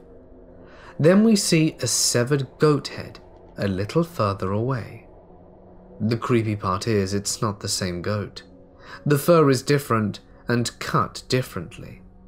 Imagine one head cut off a chin, and then another cut off at the shoulders. Well, we didn't stick around to see if there was a goat neck anywhere, because we realized that it wasn't decayed very much, and must have been done in the last day or two. Now, if we weren't armed, it would have been a lot scarier, but it was still creepy because I fear humans more than anything you can get out in the woods. Now, I say this was out there in the country, but it was in South Carolina, so there's not really a crazy expanse of wilderness being an East Coast state. That's pretty much all settled by people. The thing that gets me is that there was a serial killer they caught there not too long ago. This incident happened 10 years back, so perhaps he was killing animals first. I am of Mexican descent, and in our culture the dead and spirits are a big part of it, as you know by Dia de los Muertos. Now, as a kid, my family would always share ghost stories from the old country in Mexico. I would like to share a few, if you're interested. This one is from my grandma. She states that when she was a little girl, she saw the devil himself. Back then, circa 1940s, many families were poor, and I mean very poor. She lived in a poor village in Guerrero, and to go to the bathroom, you needed to take a nice trip into the forest, even at night, in pitch darkness, with only the stars and moon to guide you. She was peering, and when she walked back home, she heard what sounded like a parade of horses coming her way. Of course, that would not be possible, as it was pitch black, and no one travelled the roads at that time. That's when she saw a figure, mounted on one horse, and not many like she'd heard, and he did not look up, just told her something and kept going, and then shortly disappeared. When she arrived home, her mother saw all her hairs standing on end. This, in her village, meant only one thing: contact with an evil presence. Another story she encountered was the famous weeping woman, La Llorona, in a similar situation while out in the woods at night. She said a woman, half white and half shadow, was walking down a dirt road while crying and giving out loud laments. You could not see her face, and she didn't seem to have any legs as she floated down the road. This story is from my parents. In Mexico and in other places in Latin America, there are many accounts of duendes or gnomes and evil-natured spirits such as nahuales, shapeshifters, which I suppose are similar to skinwalkers, and chaneques, forest imps, as well as hadas, fairies. My mother told me this story of her sister, who had a baby daughter. One night, my aunt was sleeping. They lived in a village where the forests are your backyard, and she said she saw a little child walk around and making noise. She had a young son, but he was sleeping in his room. The girl was newborn and could not walk yet, so she had no idea who this child was. She called the child thinking it was her son, and it ran towards her room and darted under her bed. when she looked down getting ready to scold the child, as she thought it was her son playing into the late hours of the night. There's nothing there. In Mexico, it is believed that gnomes can take the souls of children, effectively ending their lives. This almost happened to my father. He was at his grandmother's house playing in the yard, and she had many trees. Bear in mind, this is when he was a kid. When suddenly, he saw a bunch of naked children on the top of a tree calling his name and gesturing him to climb up. He asked his grandma if he could play with the kids, but of course she saw nothing up there and held him inside because she knew what it was. She said some prayer, completely freaking out my dad, and said that he was not allowed to play there again. In another instance though, unfortunately, he was playing with his baby cousin, sitting in a baby chair, when suddenly his cousin just dropped her head like she had fallen asleep. But she hadn't fallen asleep. She had passed away. My dad called over his aunt, and when examining her, they found marks on her neck as if she had been strangled by an unseen force. My mother said that her father and neighbor were enemies, but there was something about this neighbor that scared the locals. There were many rumors and claims that he was a Nawa. This is because, when that home was sold, they found hidden within a book of spells, witchcraft, and Satanism, and had Nawal-related entries. The final story involves a ghost from the Mexican Revolution. My mother was a young girl. This is basically a repeat of my grandmother's story. She went out to use the bathroom in the late hours of the night, when she looked up and saw a man dressed in revolutionary clothing sitting upon a rock. No one was out at those times, and he had an old Mexican Revolution-type sombrero and just looked into my mother's direction. But he had no face. He was just a silhouette. She got up as fast as she could and ran back inside. It is said in her village that a Mexican revolutionary guerrilla soldier was executed in that spot, hung from a tree, and it was common in the times as most revolutionaries were either hung or had a firing squad shoot them as their execution.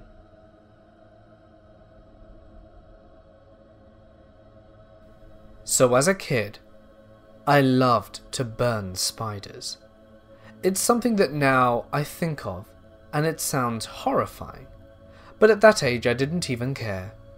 So as soon as I found a spider, I let my mother know, and she would burn it with an enormous lighter.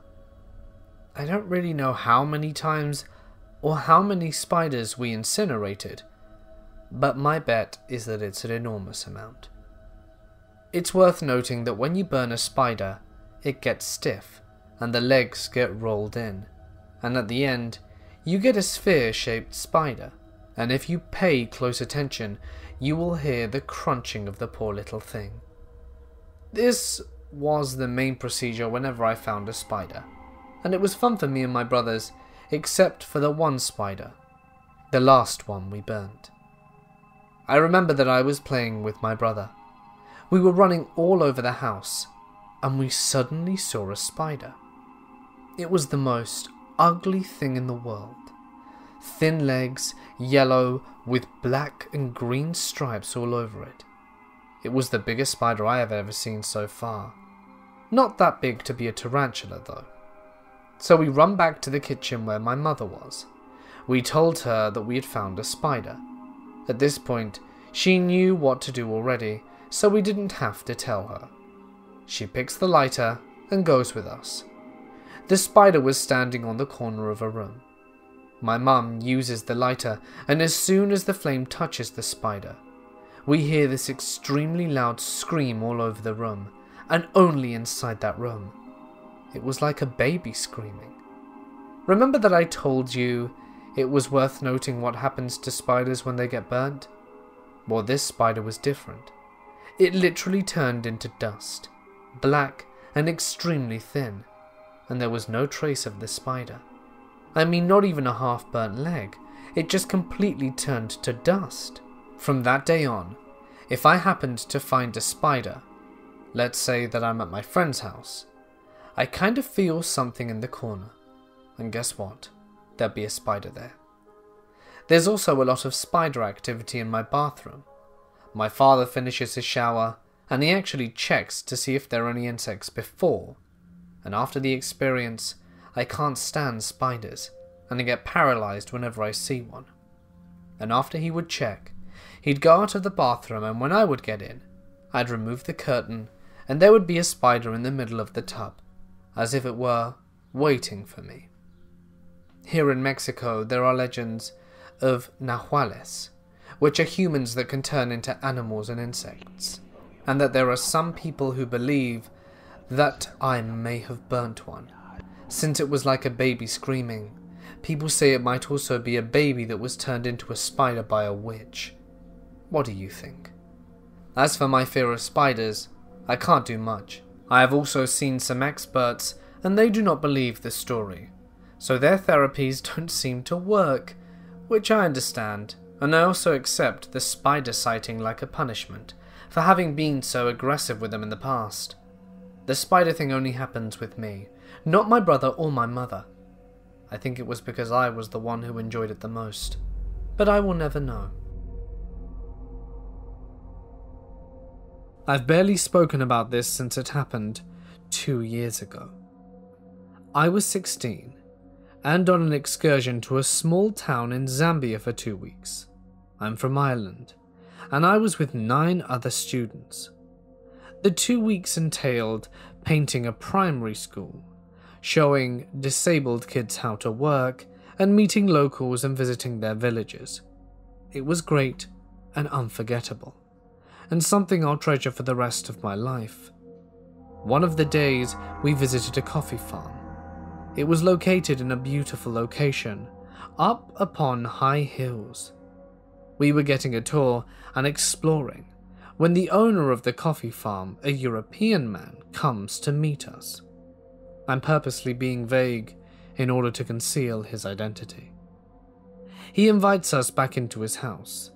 We all get into our cars and drive. I can't describe it to you. His lane we drove took about 30 minutes. It was surrounded by water and was beautiful. It looked like paradise. When we reached his house, right away it was weird. He kept all the dark-skinned people outside, the ones who worked for him and our driver, who should have been considered guests. All but one maid he joked about being his second wife, laughing and wrapping his arm around her when she looked more than uncomfortable. And he gave us a quick tour of his mansion before he brought us into his living room. I remember it vividly. I sat on the couch directly opposite the fireplace. My girlfriend was on this trip too, and she was sitting next to me. He told her to move, and he came and sat next to me. He started sharing stories about his life here in Zambia and boasting about his wealth and whatnot. Every time he spoke, he would gesticulate, and his hand would brush against my breast. The first time I thought it was a mistake, but a few minutes passed and it kept happening, and his hand would graze my thigh. His maid brought in tea, and he asked who the youngest on the trip was. It was me. He instructed me to pour tea out for everyone. I had to get on my knees and pour tea out, and I did it, and once that was done he continued until we left. I think everyone noticed it, but no one said or acknowledged it, and that he was humiliating me. He was touching me and getting away with it in front of my girlfriend, peers, and teachers. My girlfriend kept mouthing for me to move away, but I didn't want to bring further attention to it. I felt frozen in place, I suppose. So that was it. We drove back, and I felt disgusting and ashamed, knowing that everyone saw it. Writing this, I looked him up out of curiosity, and seeing his face made me more anxious than I thought it would. I haven't really let myself think about it until now. Luckily, I'll never have to meet him again.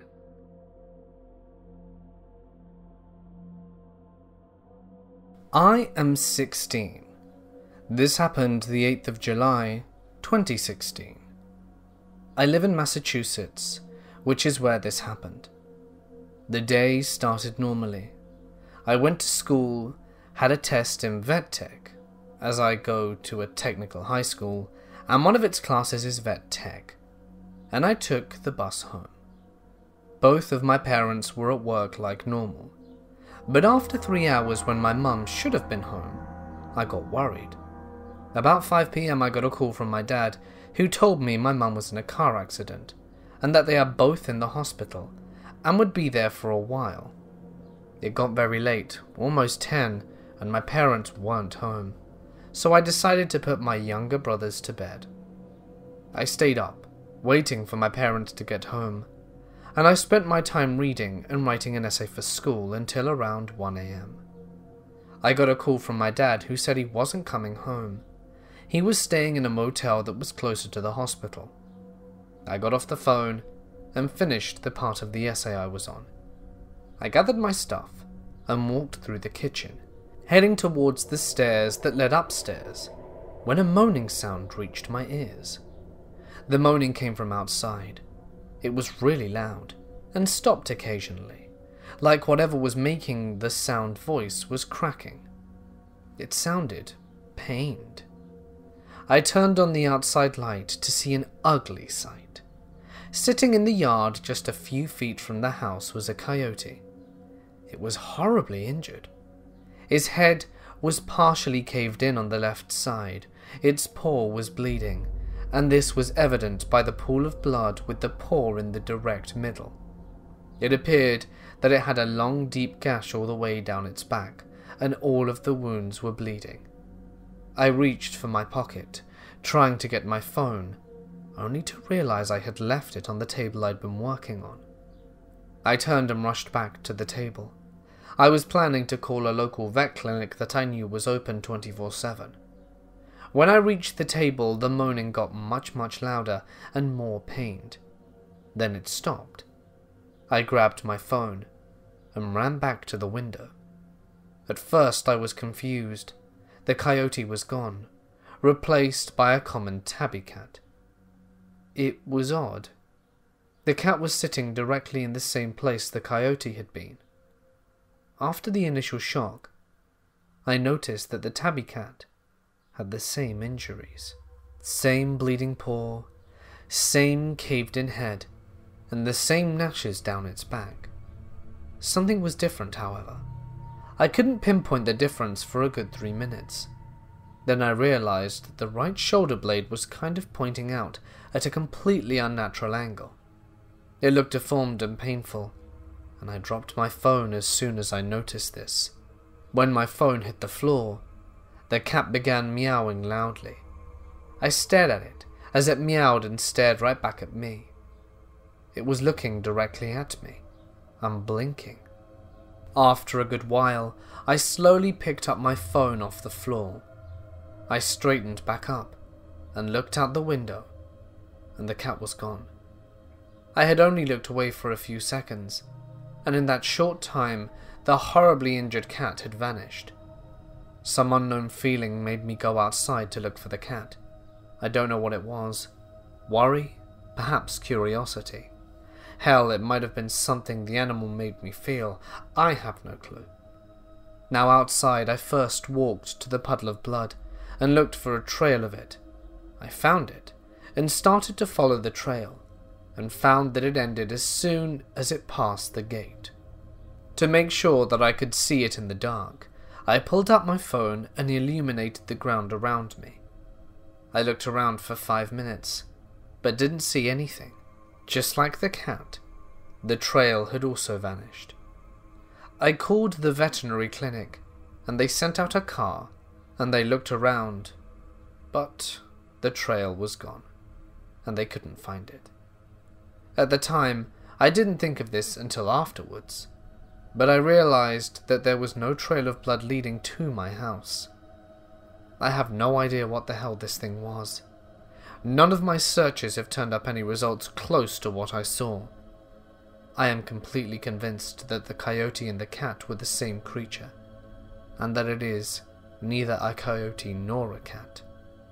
Afterwards, I asked around, and there were no records of dead cats or coyotes turning up with injuries.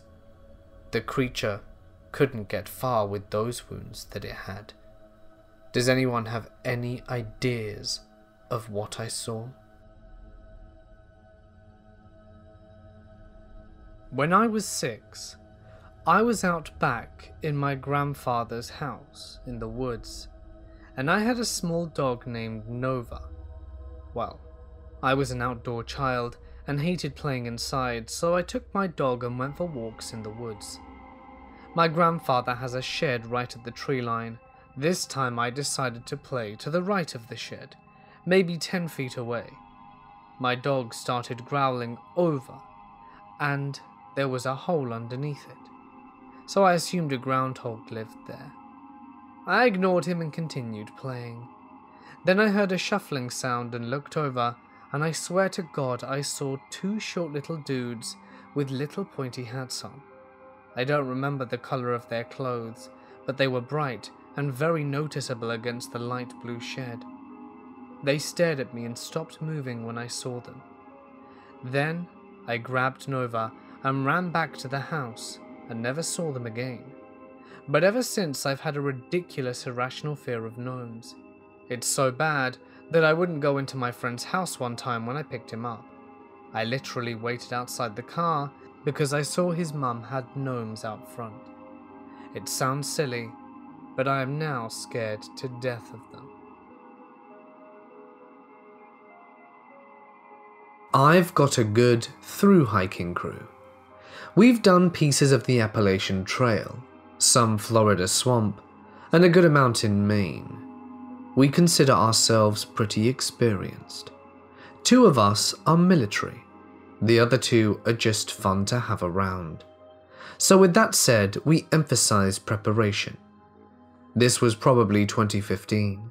We planned a 10-day trip in West Virginia along a river the weeks after Christmas.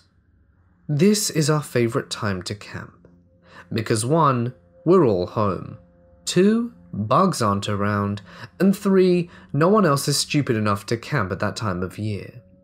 We've done the trail before and felt comfortable with the forecast.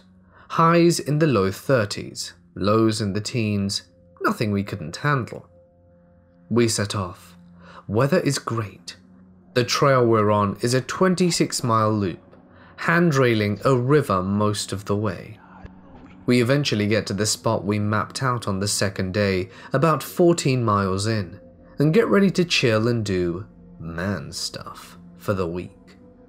We rock out of the woods doing the usual for us, cutting wood, hopping into the river, hunting, fishing, writing and the like. Now we've been out there before, and have explored perhaps a 3x3 square grid radius, and we didn't hear or sense the presence of anyone else near there. Things start to get gnarly. I'll get into the paranormal first though. It's 5 AM, and we start getting into our morning routine. One of the guys heads the 10 meters down the river to catch breakfast.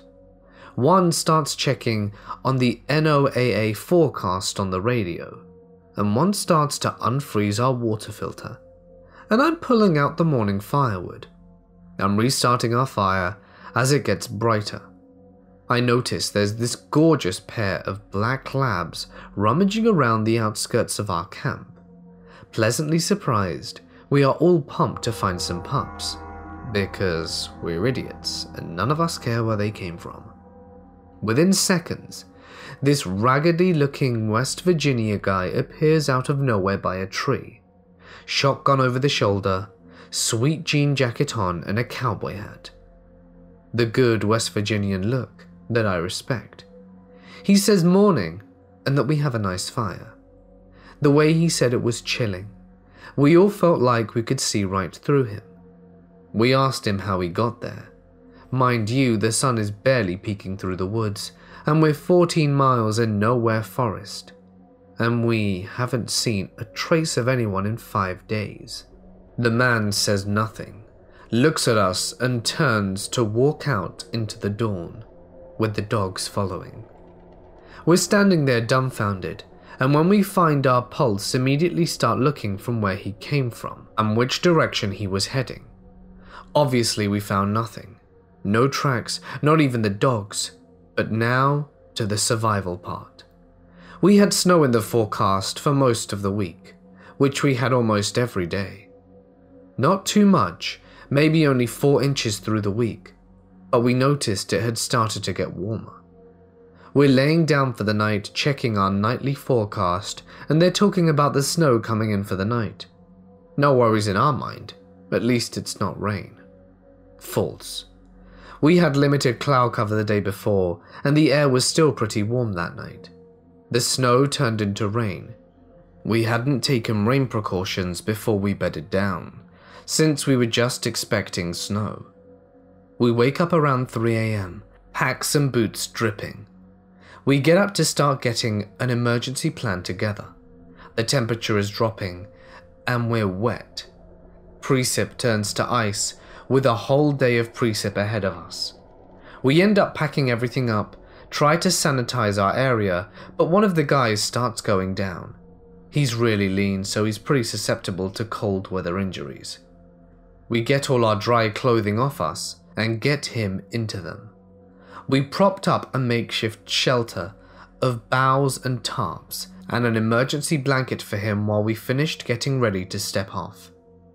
We rucked the 14 miles back to our car that morning and drove the 4 hours back. Lesson learned, it always rains.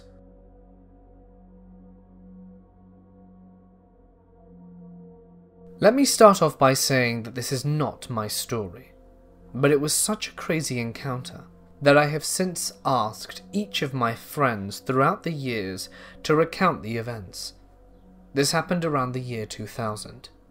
About a year after this took place, I started dating one of these friends, and that's when I first heard about this dog/wolf story. I have since asked each friend over the years, and miles apart, and they all remember the encounter the very same way. Before my ex was even my boyfriend, he and our other friends were all about 17 to 18 years old. At that age, I remember it being an adventure to find a place to smoke. Let's hike to this place and puff. Ah, the good old days. The 4 of them decided to drive to Mount Pisgah, a beautiful wooded area outside of Eugene, Oregon. It's more of a hill, but it's nature in its prime form for sure. I've been out there many times growing up, and I know exactly what trail they were on.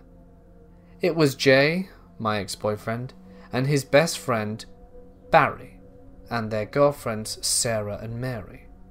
They had driven in Barry's little white sedan, parked in the parking lot, and hiked the trail to the river where they smoked some bowls. The group spent the day out there swimming, puffing and swimming, just being typical teenagers. I can imagine the hunger is what drove them to go home after a few hours, as the sun began to set. Either activity alone is bound to get someone hungry, let alone both. So they walked along the well-worn main dirt path to the parking lot. This has since been paved, and it doesn't take not 20 minutes for them to get back to the little footbridge by the parking lot that they had crossed when they hiked in. When they reached this small footbridge near the parking lot, Barry looked out into the vast fields between them and the wooded area, and noticed a huge dog. The dog was just sitting there, not looking scary, just looking like a humongous friendly dog, about 70 yards away. It was starting to get dark, but from Mary's description and the drawing she did later for me in 2005, it was very shaggy and furry. My friends continued to walk across this small wooden bridge, and one of the girls screamed. The big dog was now on its hind legs, standing much closer than when they had seen it a few seconds earlier. It had traversed most of the large field in the seconds it took them to get past the 10-foot-long bridge. Whatever this thing was, it was fast, quiet, and stealthy. My 4 friends ran to the car, and they had the classic cliché, I can't get the key in because Barry was fumbling madly for the keys. At this point, the dog was just standing at the very edge of the parking lot, looking at them. As my ex Jay had said, every time they looked up, he would be closer, but not moving. All of them recounted how surreal it was to see a dog standing on its hind legs. I don't know if it ran for a few ticks and then stood up again at intervals in the field, but that's the way they describe it. Many times I asked them, "Are you sure it wasn't a bear?" Nope, it was definitely a dog standing on its hind legs. A big dog that was stalking them. This is in the Lane County, Oregon in the year 2000. There are few, if any, bears out there. It would be odd, but then again I wasn't there.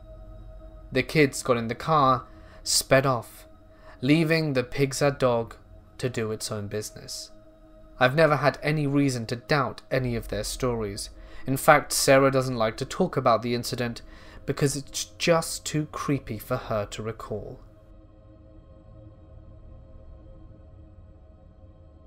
This story happened in the late 90s. I was around 11 or so. At the time, I was a member of the Boy/Girl Scouts. In Germany, Boy and Girl Scouts are not separated from each other, so I spent a lot of my childhood in the forest. We camped in the local woods quite a lot, and often told each other other creepy stories right before bedtime. Of course, we always claimed our stories to be true and such, and from an early age you'll believe nearly everything. These stories evolved over the years, and one of them, which started with a simple, "There's a creepy homeless man living in the woods," became worse and worse, and ended up being something like, "There's a creepy homeless man living in the woods. He catches children and eats them." One of them even claimed he knew exactly where this guy lived, and after a small argument, we decided to look for ourselves.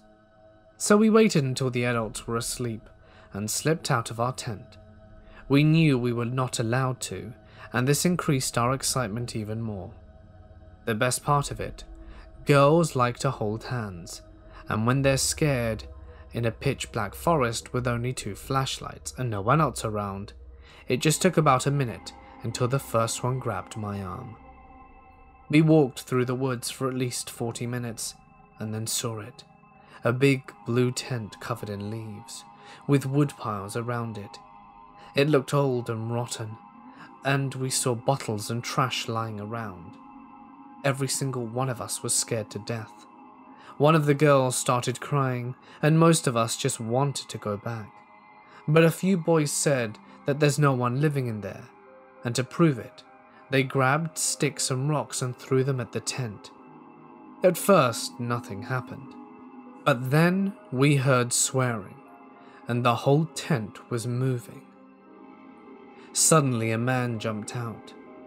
I can remember him quite clearly. Many layers of clothing and long hair.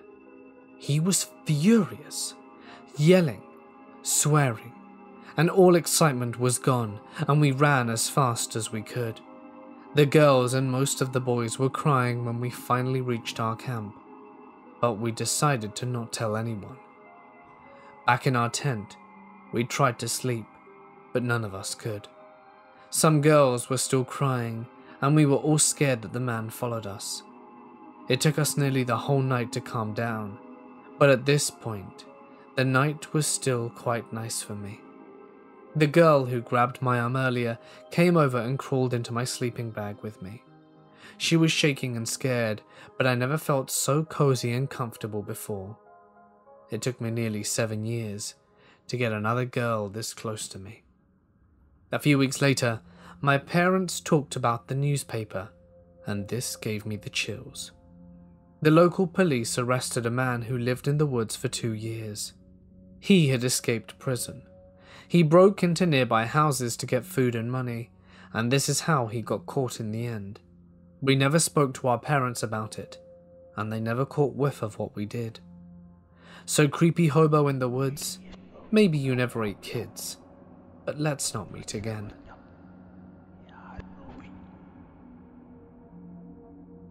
I grew up in an old house in the south, kind of in the middle of nowhere.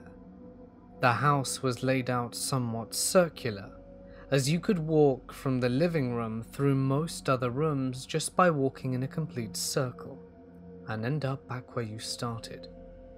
When I was around 5, me and my younger sister were chasing each other in circles while my mum cooked dinner. I was in front of her and we were laughing and carrying on. When we got into the dining room, in the inside corner, there was a small greenish creature with a dark cloak on. It had pointy ears that stuck out and sharp teeth. I was young, but it was still very small, so perhaps 2 feet. It looked kind of like it had been at the bottom of a pond, very old and tattered. It put its finger up to its lips and was grinning. I slammed to a stop, and my sister was chasing so close that she ran right into me, which pushed us both into the corner, into the kitchen. We both started screaming, and my mum ran to us to see what was the matter, but the thing had gone. This has haunted me for years. I'm 25 now, and although I've done tons of research, I've never found anything that really fits what we saw. For a long time I thought maybe I'd imagined it, if it weren't for my sister also seeing it, or my mum remembering our very real terror. I probably would have just written it off. Are there any ideas that you guys have of what this could be? There were lots of weird things happening in the house when I was young. Disembodied voices, things moving, very strange dreams. But that was obviously the weirdest and most unsettling. We still kind of talk about it from time to time, and it always makes us feel kind of yucky.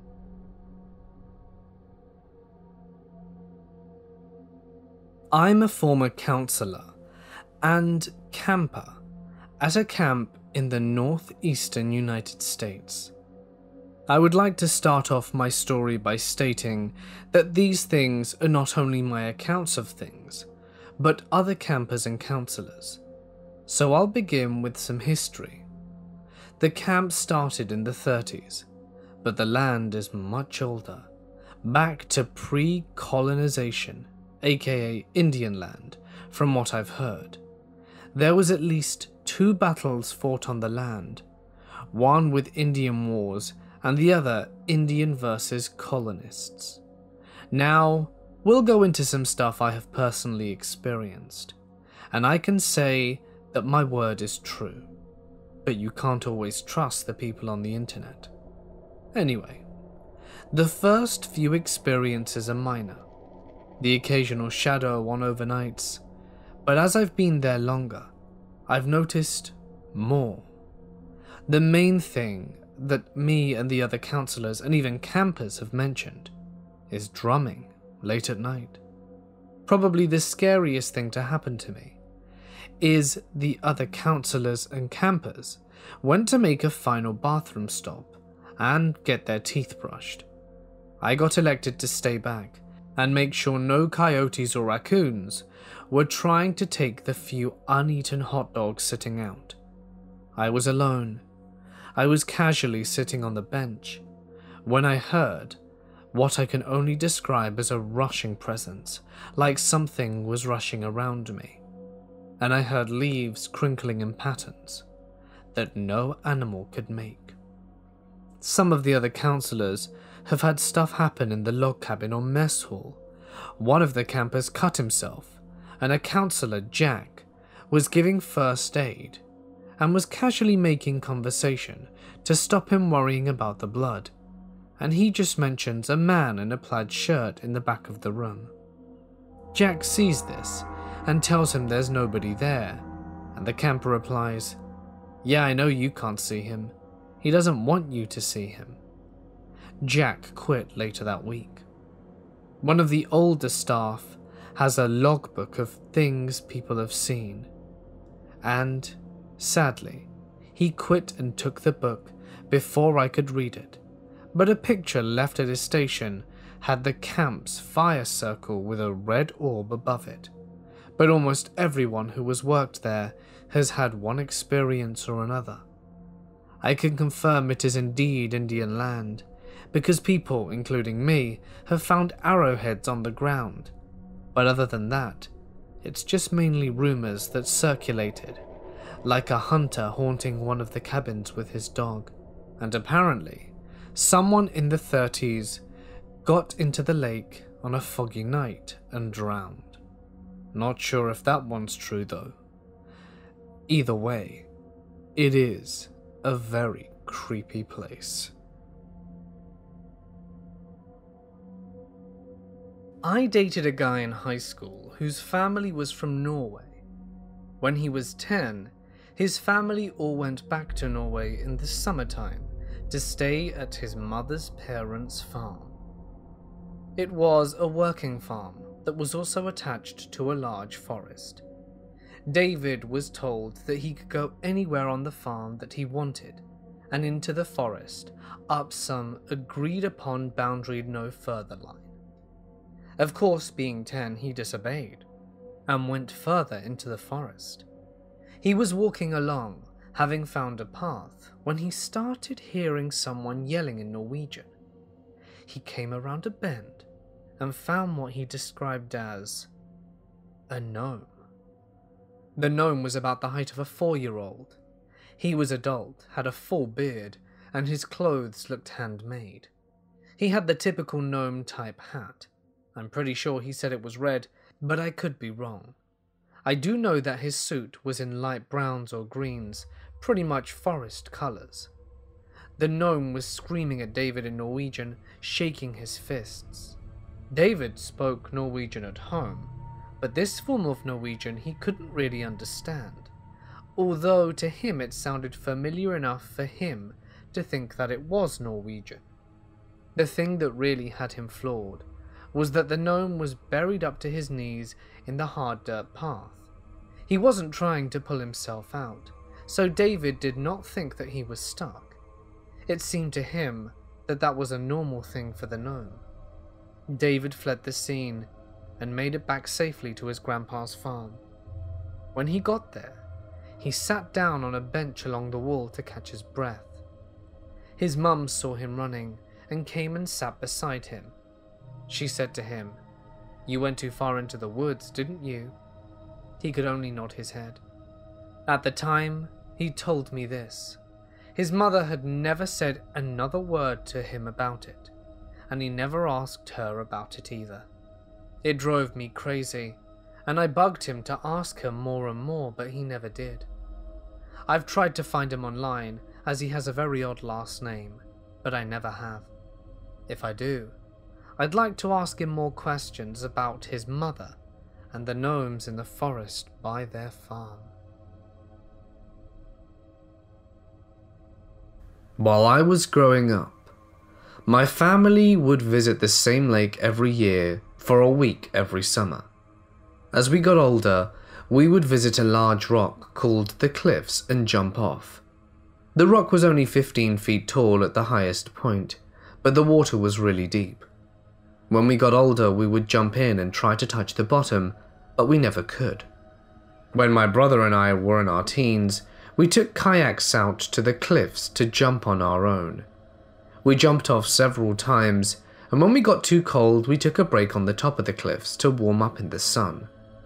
As we were sitting there, we noticed a white shape in the water, floating towards the surface. It was a letter, H. Eventually, it sank back into the water, and we lost sight of it. Before we could look away or say anything, another shape floats up. It was the letter E. Eventually, it too sank below, but it was soon followed by 2 more letters, L and P. We didn't jump in after that. We stood up and left without saying a word. We never mentioned it to anyone, and I forgot it had even happened for a while. Several years ago, I was working at a camp counselor, and I told this story as a ghost story. I'd forgotten about it, and I texted my brother to see if I hadn't just made it up completely. I asked him if he remembered the time we went jumping off cliffs alone, and saw something in the water. He replied yes, that he remembered. I asked him what it was, and his reply was, the letters spelled help.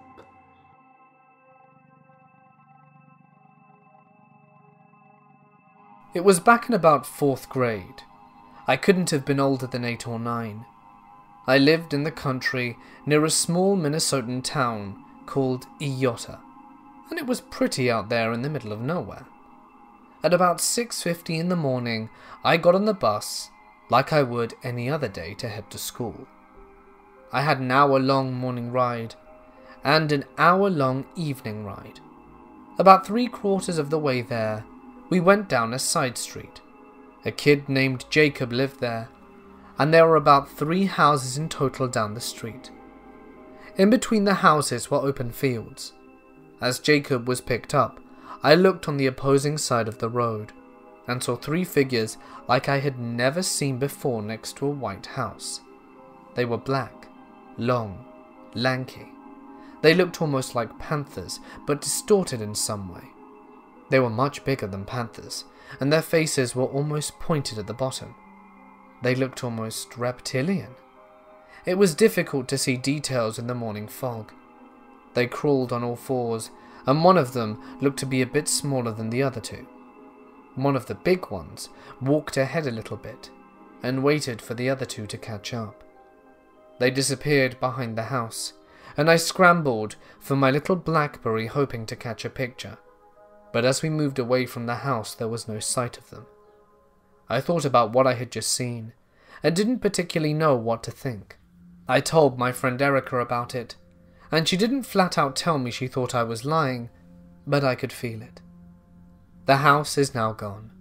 It must have been demolished, and it was fairly old and looked to be in fairly bad shape when the incident occurred. Though I am not, and I've never really been religious, I did have a fair amount of strange occurrences happen in my childhood, this being one of the biggest. For the past 7 years or so, I have pushed it to the back of my mind, but every now and then it will come up. As I was listening to a podcast mentioning skinwalkers, I thought of this experience, and thought I would share it with you guys for help. If anybody has any clues as to what this could be, please do let me know. I was around 7 or 8, and every morning when I would wake, I would go into my grandma's room and lay in bed with her until she awoke. One morning, I go in and get the blankets and lay down with her. I look over, and next to the dresser in front of the closet are 2 6 to 8 inch little men. I just stared at them frozen because I was terrified. I finally closed my eyes and hoped they would go away. I opened them up and they were gone. I've always wondered if what I saw was real, but I can picture it so vividly, like I can even remember what they were wearing. One had a red shirt and the other had an orange shirt.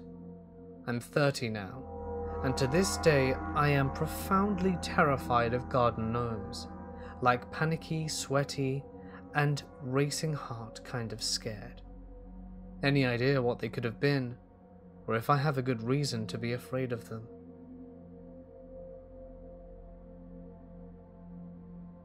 In my graduation year of high school, the class went to a trip to a beach town. I was always a loner in school, and the only friends I had in school didn't go to this trip. I never really interacted much with my classmates. At this point in the trip, we are about 21 people, and were left in a famous seaside street filled with bars and restaurants. We were allowed to be free and have fun and eat and drink whatever we wanted. It was nighttime, and we could do as we pleased in that street until midnight.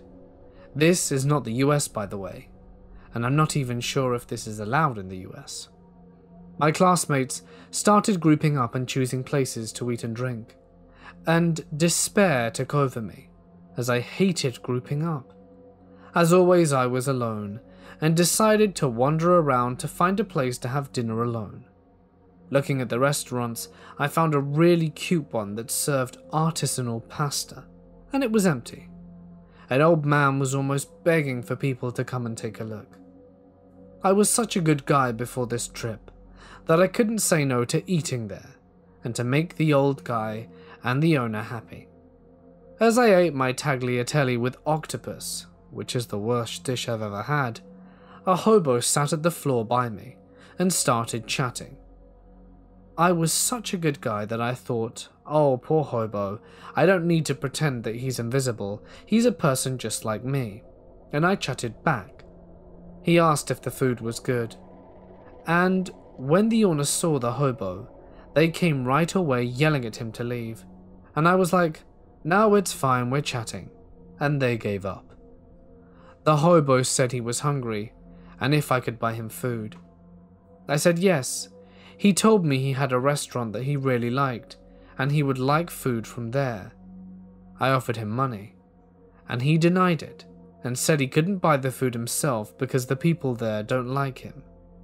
I was such a nice guy that I said, sure, let me finish here and I'll go buy it for you. He waited patiently, and when I was done he guided me there. We passed by the most populous part of the street, where some of the others were, and a classmate, that I should allow myself to call a friend now, asked where I was going with the hobo. I said I was going to buy him food, and that it was okay. She didn't appear to accept it, but I proceeded following the hobo. It was getting further away. The street was becoming darker, and with less restaurants. I told the hobo, are you sure it's around here? There doesn't appear to be any restaurants anymore. He assured me it was just round the corner. Just as we exchanged these words, I heard someone screaming my name in the distance. It was that friend. Michael, what are you doing there? Come back here right away. She appeared really distressed. Still clueless, I thought she also needed my help or had something to tell me. I told the hobo that my friend was calling and that I needed to go over there. But we're almost arriving. I have to go. And I ran to her. Are you crazy? What, are you out of your mind? I've been asking around and that hobo is a super dangerous criminal around here. Come right back with me. And I was saved by that friend from what could have been a horrible end to me or worse. From that day, I learned a valuable lesson. Be an arse. I'm not a good guy for everyone anymore. I pretend hobos don't exist, and I don't help random people around. From that day, I learned a valuable lesson. Basically, don't be naive, and don't be so nice to people.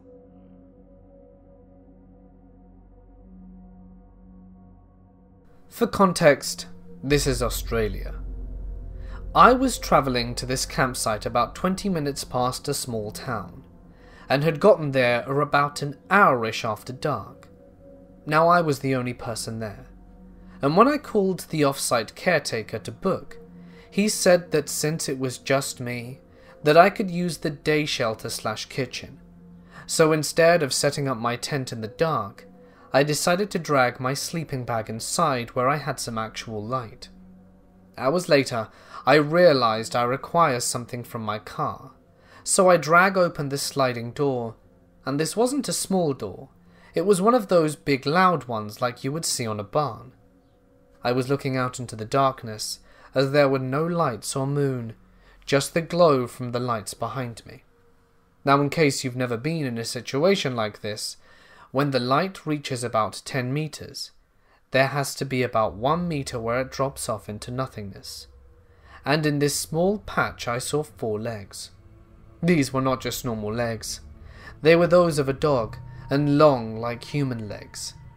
They were bright white, and stretched up to where they could connect to the body of the animal, but there was nothing there. Then it began to move. The legs walked.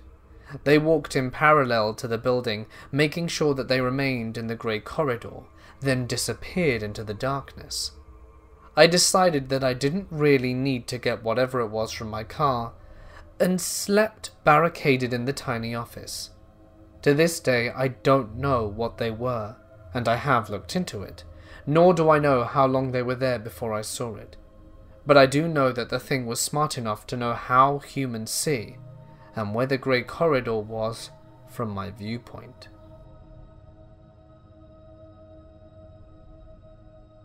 This happened when I was still in preschool. When I was little, I went to this Baptist church-run preschool. I seriously hated going there because I'm pretty sure the principal hated my guts, but that's another story. They were pretty close to a very nice park, so they would take us there on field trips every once in a while. When we were on these trips, we were not allowed to leave the fenced-in playground at the park, because it'd be too much work to actually watch us instead of letting us run wild. The park was composed of about 3 playgrounds, but only one of them had fencing. Since it was a public park, we couldn't be the only people in the fenced-in area. Most of the time it was homeschool kids, other preschools and the occasional family taking their kid to the park while we were on our break. Every now and then, there'd be an after-school program, or a man reading the newspaper, or a confused guy who'd mistaken the fenced-in area for a dog park. Then, there was the ferret guy. I'm not very sure how Ferret Guy got on the playground, or why he wanted to be on the playground. All I know is that he had a live ferret, and that he was keeping it in his jacket, and he looked pretty rough. Now, since we were bored kids, and Ferret Guy had pretty adorable small animals hidden in his jacket, we all sort of swarmed to him to get a good look at the adorable creature. Now here's where it gets weird. We started asking why Ferret Guy was carrying his pet ferret around with him, to which he replied that he and the ferret actually worked at the playground. Apparently, what the job involved was sending the ferret down slides to look for loose bolts and investigating the playground equipment for electrical wires. This struck me as a little weird, but I didn't really get to ask questions about it, because after an hour of ignoring us, the daycare workers suddenly noticed that all the kids were talking to a crazy homeless guy with a ferret. He gave them pretty much the same story, which led them to basically saying, "Okay, let's just let creepy ferret guy get back to work." Not entirely sure what happened to Ferret Hobo, but I'm pretty sure he was off his meds, but he was gone by the time we left. Who knows if that situation would have gone south, and what would have happened if they hadn't have noticed sooner.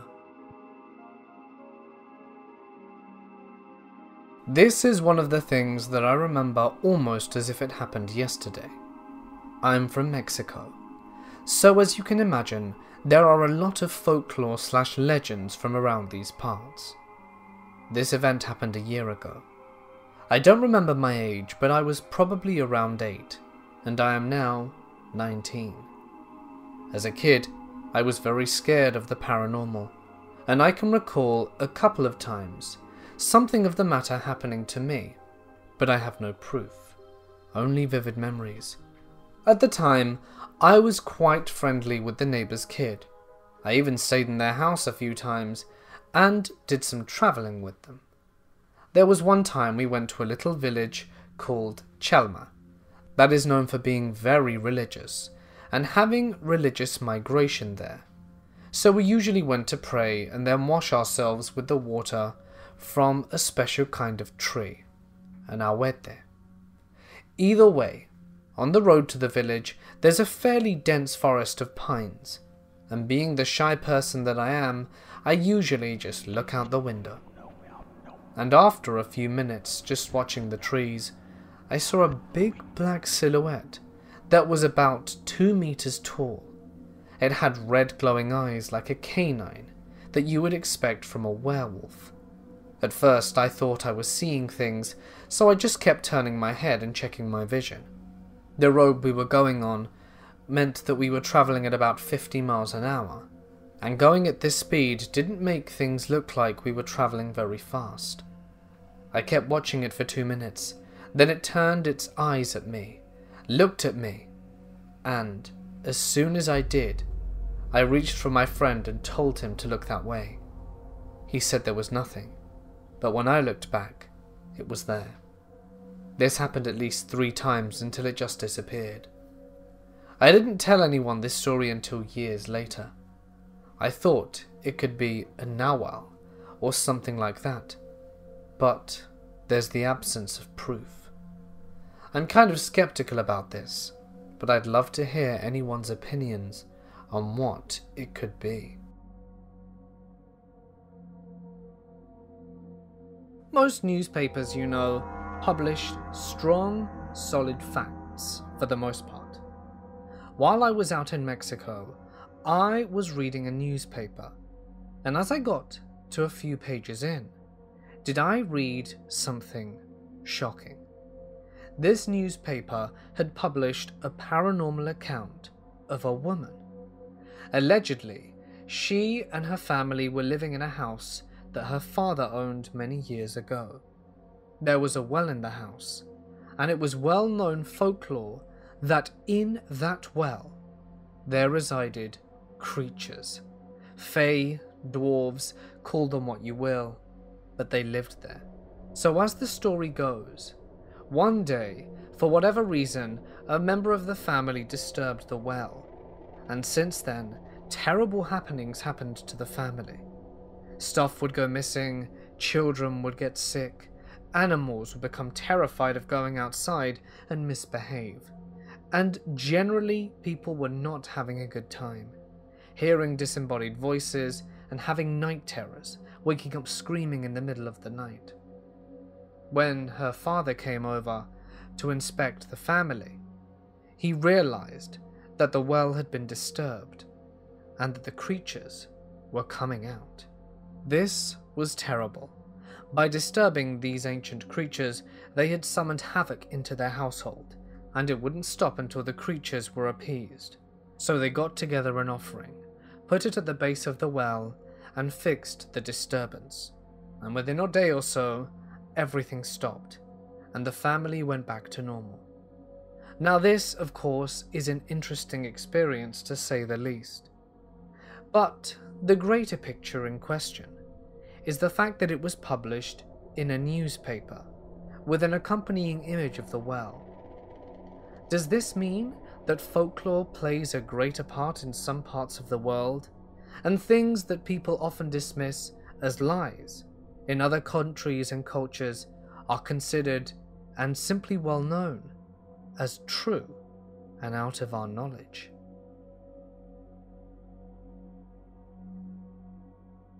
I was a Girl Scout for many years. During the summer camp, the counselors would often do this thing called the 12 hours, where they'd basically send you alone into the woods with a pack of supplies, some tarps and a rope, and you'd have to make your own shelter and fire and stay overnight in the woods. This was an activity only reserved for the older scouts, of course. So upon being given a spot to set up camp, I made a makeshift shelter in between 2 pine trees. It looked pretty snazzy and everything went well. Then I tried to fall asleep in my shelter, my head resting near the pine trees. I was woken up in the middle of the night to the feeling of something crawling on my face. I woke up with a jolt as a daddy long-legged spider crawled off me and into the pine trees. I have no idea why I did this, but young 12-year-old me thought, I'm gonna see where that thing's going. I shined my flashlight at the tree, and that night I learned something very significant. Daddy Longlegs live in pine trees. The tree my head was resting on was covered in hundreds upon hundreds of them. All of those spiders. The 2 trees I used to build my shelter were practically a mating ground. I refused to build my shelter near pine trees after that. My dad's uncle and his family live in rural Louisiana, but not too rural in a way. Anyway, both my dad, my brother and I travel there, and I came here when I was younger, so it was nothing new. and I was around 15 at the time. The second day rolls around and it's 4 AM at night. I begin to start hearing an eerie sound that sounded like a trumpet, but I was too tired, fell back asleep and thought nothing of it. Now the third day is when stuff gets weird. While my dad and uncle went out to buy groceries, it was just me and my brother, and my dad's aunt at the house. So being smart intellectuals, we decide to go off down the woods off a beaten trail until we see a big, ragged white house on the other side of the swamp. It looked fairly abandoned, so we go around the lake and see a bunch of old cars with motors running. We immediately go back and tell my aunt, and she thinks nothing of it. That night, we heard loud screaming and chanting coming from the direction of the house. It starts getting closer and closer, until we see a bunch of hillbillies around our house with lighters and small torches. I'm freaked the hell out and proceed to hide. In Louisiana, hillbillies with torches who tell you to evacuate the area are best listened to. So my aunt does as told, and we think they're gonna loot the house. So my aunt and older brother go up to their supposed leaders of this group of 20 to 30 people and ask what's happening. They claim their son has been taken and transformed into a rougarou, which is like a werewolf standing up. The next day, their son is found brutally ripped apart, with claw marks and slashes all over his body. Yeah, never again.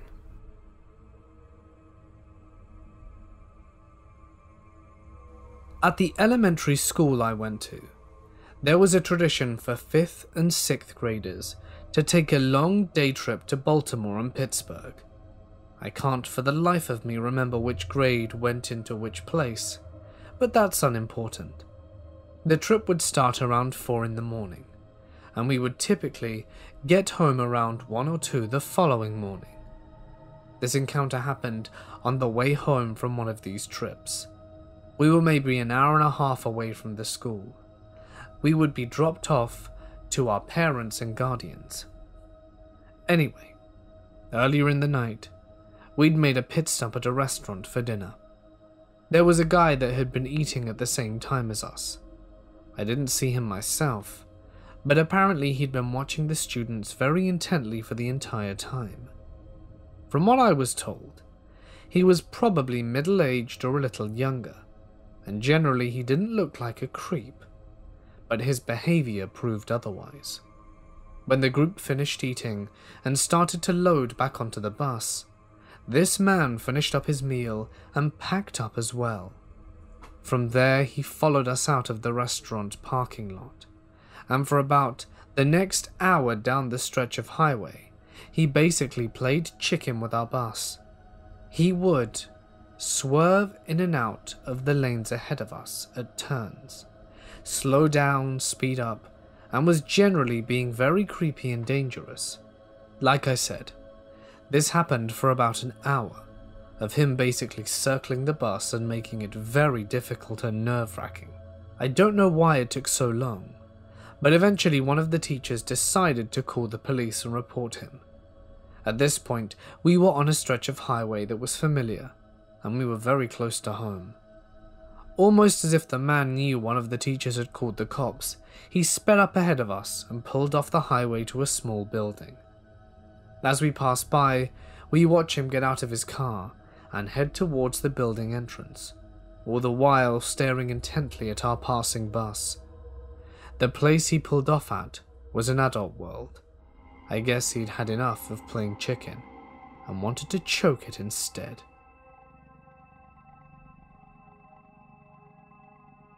I've had a few paranormal experiences throughout my life, but the strangest and most unbelievable was what I now know I used to see as a child, when I was around 7 or so. A gnome. It wouldn't even have been as tall as my knee, probably halfway up to my shin. It had a red hat and a white beard, a typical garden gnome, only he wasn't a statue. I saw him at least a dozen times through our living room window, frolicking about in the garden and along the windowsill outside.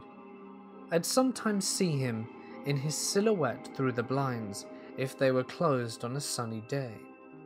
Parents obviously always brushed it off as the silly nonsense kids come out with when I told them what I saw. "Oh, don't be silly. Ah, you never did. Never pay any attention to them. Why would they?" I even remember my father saying something to my mum like, "We don't even have a garden gnome." And she responded that it was just an active imagination. I lived there till I was 18 or 19. I don't even think anyone in our street owned a garden gnome at all. He never even looked at me, like he didn't even know I was watching, or perhaps he didn't care. The last time I saw him was about 20 years ago. I've never spoken to it with anyone, but my mother and sister during my adult life, else I'd probably be admitted to a mental health ward. When I asked my mum, she still remembers me talking about it when I was little.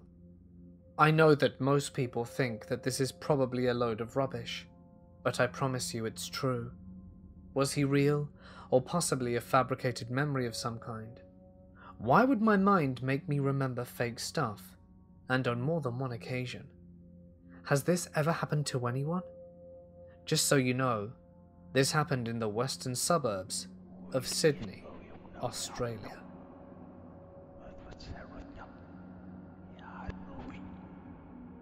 I used to work at a Boy Scout summer camp. Every week, I had to take a big group of campers to a secluded spot for their wilderness survival badge, where they had to build a shelter out of sticks and leaves and sleep in it overnight. The spot in question was only about a half-mile from the main camp, but we took them a circuitous route that made it seem really secluded. Anyway, on this one night in 2004, all the campers had made their shelters. We had cooked dinner and were all just sitting around the campfire. It was getting late, maybe 11 or so I sent all the campers to their shelters for the night and started cleaning up the fire. That's when we heard in the distance what sounded like church bells. They were pretty faint, but myself and my fellow staffers could definitely hear them. They went on for about 30 minutes, ringing every 30 seconds or so. We were a little creeped out, as there were no churches or towns within 20 miles of us. After the bells stopped though, the singing started. It was too faint to hear the words, but it sounded like a church music choir, but a lot of people, and a lot more enthusiastic. Also, it was almost midnight at this point. The singing went on for well over an hour, sometimes quieting down until we almost couldn't hear it, sometimes getting so loud we thought it was getting closer. All of the campers were super creeped out, but I lied to them, telling them there was a church service going on in camp and that there was nothing to be scared of. Eventually, at almost 1 a.m, the singing stopped. I found out a few days later that there had been a large KKK rally only a few miles away that night, and that is what we heard.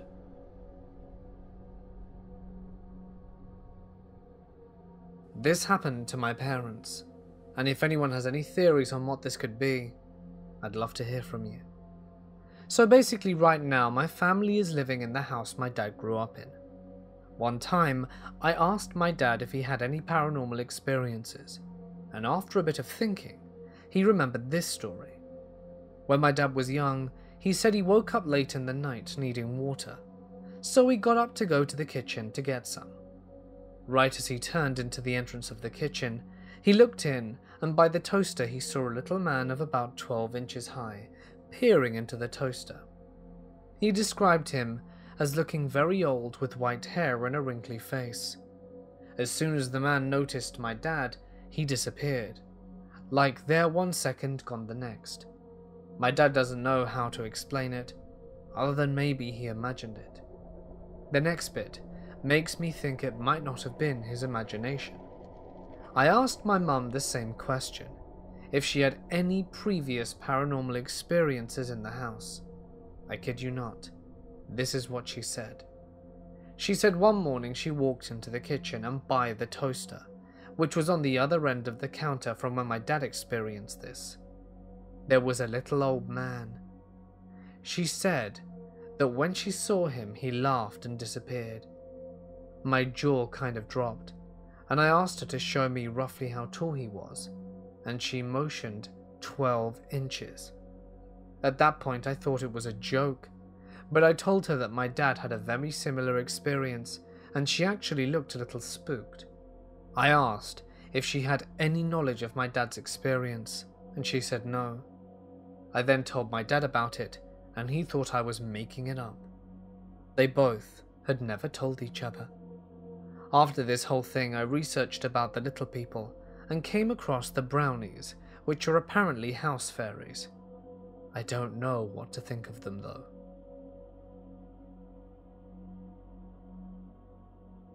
I was car camping with friends on the Oregon coast at a designated site in the woods. While I was carrying firewood, our camp neighbor came up and offered to help, and then introduced himself to the group. We invited him over for a beer, and it turns out his name was Jason, and he was a retired boat cook who used to work on fishing ships in Alaska, but now he's traveling the west coast and staying in campgrounds. Jason was kind of a quiet guy, but as the night went on, he started to get a bit off, acting suspiciously, not really interacting with anyone, staring off into space, and then getting up, walking 2 steps and sitting down again. It started to get pretty late, and we were all getting ready to go to bed. I usually sleep outside in a sleeping bag without a tent unless it's raining or something. So I set up my sleeping bag a little ways away from the fire and pass out. I woke up to Jason standing over me with a weird look on his face and my friends freaking the hell out. It turns out they all thought he stumbled back over to his campsite, but instead he went over to me and started stumbling/trying to roll me out of my sleeping bag. I was super pissed off at this point and tired, and we kicked him out of our campsite while I went to sleep in my friend's tent. Now at this point, I feel that I have to say that these might seem like warning signs, but the Pacific Northwest has some very strange and unstable people, so we honestly didn't think much of it beyond some weirdo getting too drunk and perhaps lost. The next day we all piled into a car to explore the town, and as we leave we see Jason sitting at his campsite, just staring at a lantern across from him. We're gone for about 3 hours, and when we return, Jason is still there, staring at this lantern. We were all making dinner later, when he comes over to our camp with a bottle of vodka and apologized for being so weird the night before. My friend accepted his apology and offered him a burrito, and Jason proceeds to start drinking the vodka and eating with us. Completely different guy. He seems really embarrassed and sorry for the night before. As the night progresses, he's getting quiet again, but I honestly thought at this point perhaps he's just down on his luck. Maybe a touch of alcoholism, and probably pretty harmless. Plus, he wouldn't take a hint to leave. After dinner, I was sitting on a log with my back to the woods, facing the fire, and my friends were all arranged around the campfire on chairs on the other side. Jason was sitting on the log next to me on my right, between me and the group. We're all having a great time and laughing, and as the night goes on, Jason is getting progressively more quiet and seems really angry. Around midnight, I glance over and notice that he's mumbling under his breath. Now I'm the only one close enough to him to sense this change, and I start to try to figure out what he's saying. I follow his gaze and notice that he's staring intently at the axe to the left of me. I didn't want to spook him by moving, but it's about this time that I hear what he's saying, and he's talking about stabbing us all with his knife, over and over again. He's got this really glazed look as he says that he's going to end us. I lock eyes with my friends across the fire, and he notices that something is really wrong and stands up, and I grab the axe and run as fast as I can to the other side of the fire. Jason gets up and starts to run towards us, and my friend, who's a big guy, grabs a hold of him while my other friends take his knife from him. We debated packing up and leaving, but ended up escorting him back to his campsite and sitting in the car until morning when we could report it. The next day at sunrise, when I head over to the camp ranger station, I noticed Jason was completely gone, with all his stuff, even though he'd already paid for 6 more days. I've done my share of deeper backcountry stuff, and seen bears, heard strange noises, and was stalked by a cougar more than once. But to this day, the only experience I've had in the woods that made me wish I had a gun was this one.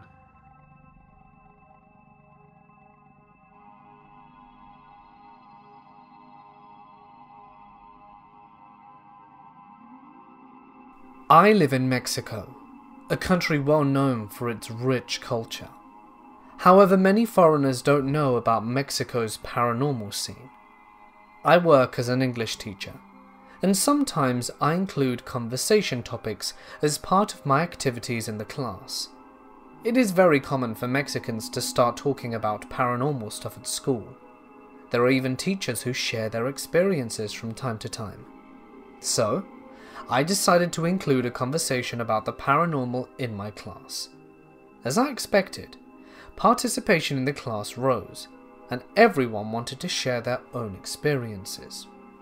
Seeing that this activity was amusing and highly effective, I decided to repeat it in many of my groups. I got experiences about ghosts as usual, but something new came across. Náhuatls. Some people declare that things happened to them, and others claimed that some things happened to friends or relatives. Náhuatls are people who can transform into animals, or maybe animals who can transform into animal humans. Who knows? An experience with a Nahual is pretty much the same as always. People are having fun at night, might be at a party or just outside their home, and then someone comes seeking problems. It looks like a drunkard who just wants to fight or steal things, but after feeling threatened, it changes its shape. The most common animal tends to be a dog. I'm shocked by the fact that many people just told me this. This isn't on TV or over the internet. Bear in mind, my students are old folks who are engineers now, and I go to their companies and teach them English. So I have the opportunity to speak about this with people from different backgrounds of all walks of life, who certainly don't know each other. Even one of my students told me about how a friend got traumatized after seeing a man transform into a dog, and how this friend couldn't speak for 3 days because he was in shock. Let it be known that a lot of crazy stuff happens within this country.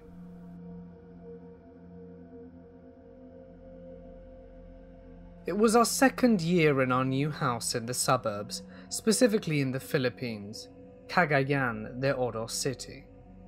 I was 8 years old when I first discovered that the thing I thought just exists in stories was actually true, and I experienced it. It was a Sunday afternoon when we were told to get our butts moving because we were going to go to the mall. I was excited and happy that after a long weekend, I could go to spend a day at the mall playing at the arcade. So normally I would get too excited and active. I took a shower and was so loud and noisy, and little did I know stuff was about to hit the fan. I was asking my babysitter if she saw where my shirt was, and she pointed it out to my left side. And when I tried to look towards where my shirt was, my head slowly tilted to the right. I didn't bother it at first, and naturally I tried to move my head straight, but, to my inconvenience, A very sharp pain took my neck, slowly and slowly. I couldn't do anything but tilt my head to the right. I shouted to everyone in the house for help, and my babysitter rushed to me. At first she thought I was joking, till she realized that I was in pain. So what we did was go to my grandma's sister to check on me, and she replied, "Itim na duende." She was annoyed by my antics, that I was too noisy, so slapping me was enough to make me realize my rudeness. A duende is a dwarf-like creature in Filipino folklore. From what I remember, there are two types of them, the ones that are mostly good and the evil types. And to my stupid luck, I pissed off one of the bad ones. After we visited my grandmother's sister, we eventually went into the mall. I ate KFC, and I specifically remember what I ate. It was spaghetti. I think they only served that in the Philippines, by the way. After that, we went home. A few days later, I can tilt my head a bit further to the other side and look like a normal person again. My mum heard what happened to me and told my babysitter to offer a black native chicken as a peace offering for my misdeeds. Then the day after, I was back to normal. After the encounter, we let our house be blessed by a Maganamont, a witch doctor, but specializing in healing instead of hurting. And nothing bad paranormal ever happened there again.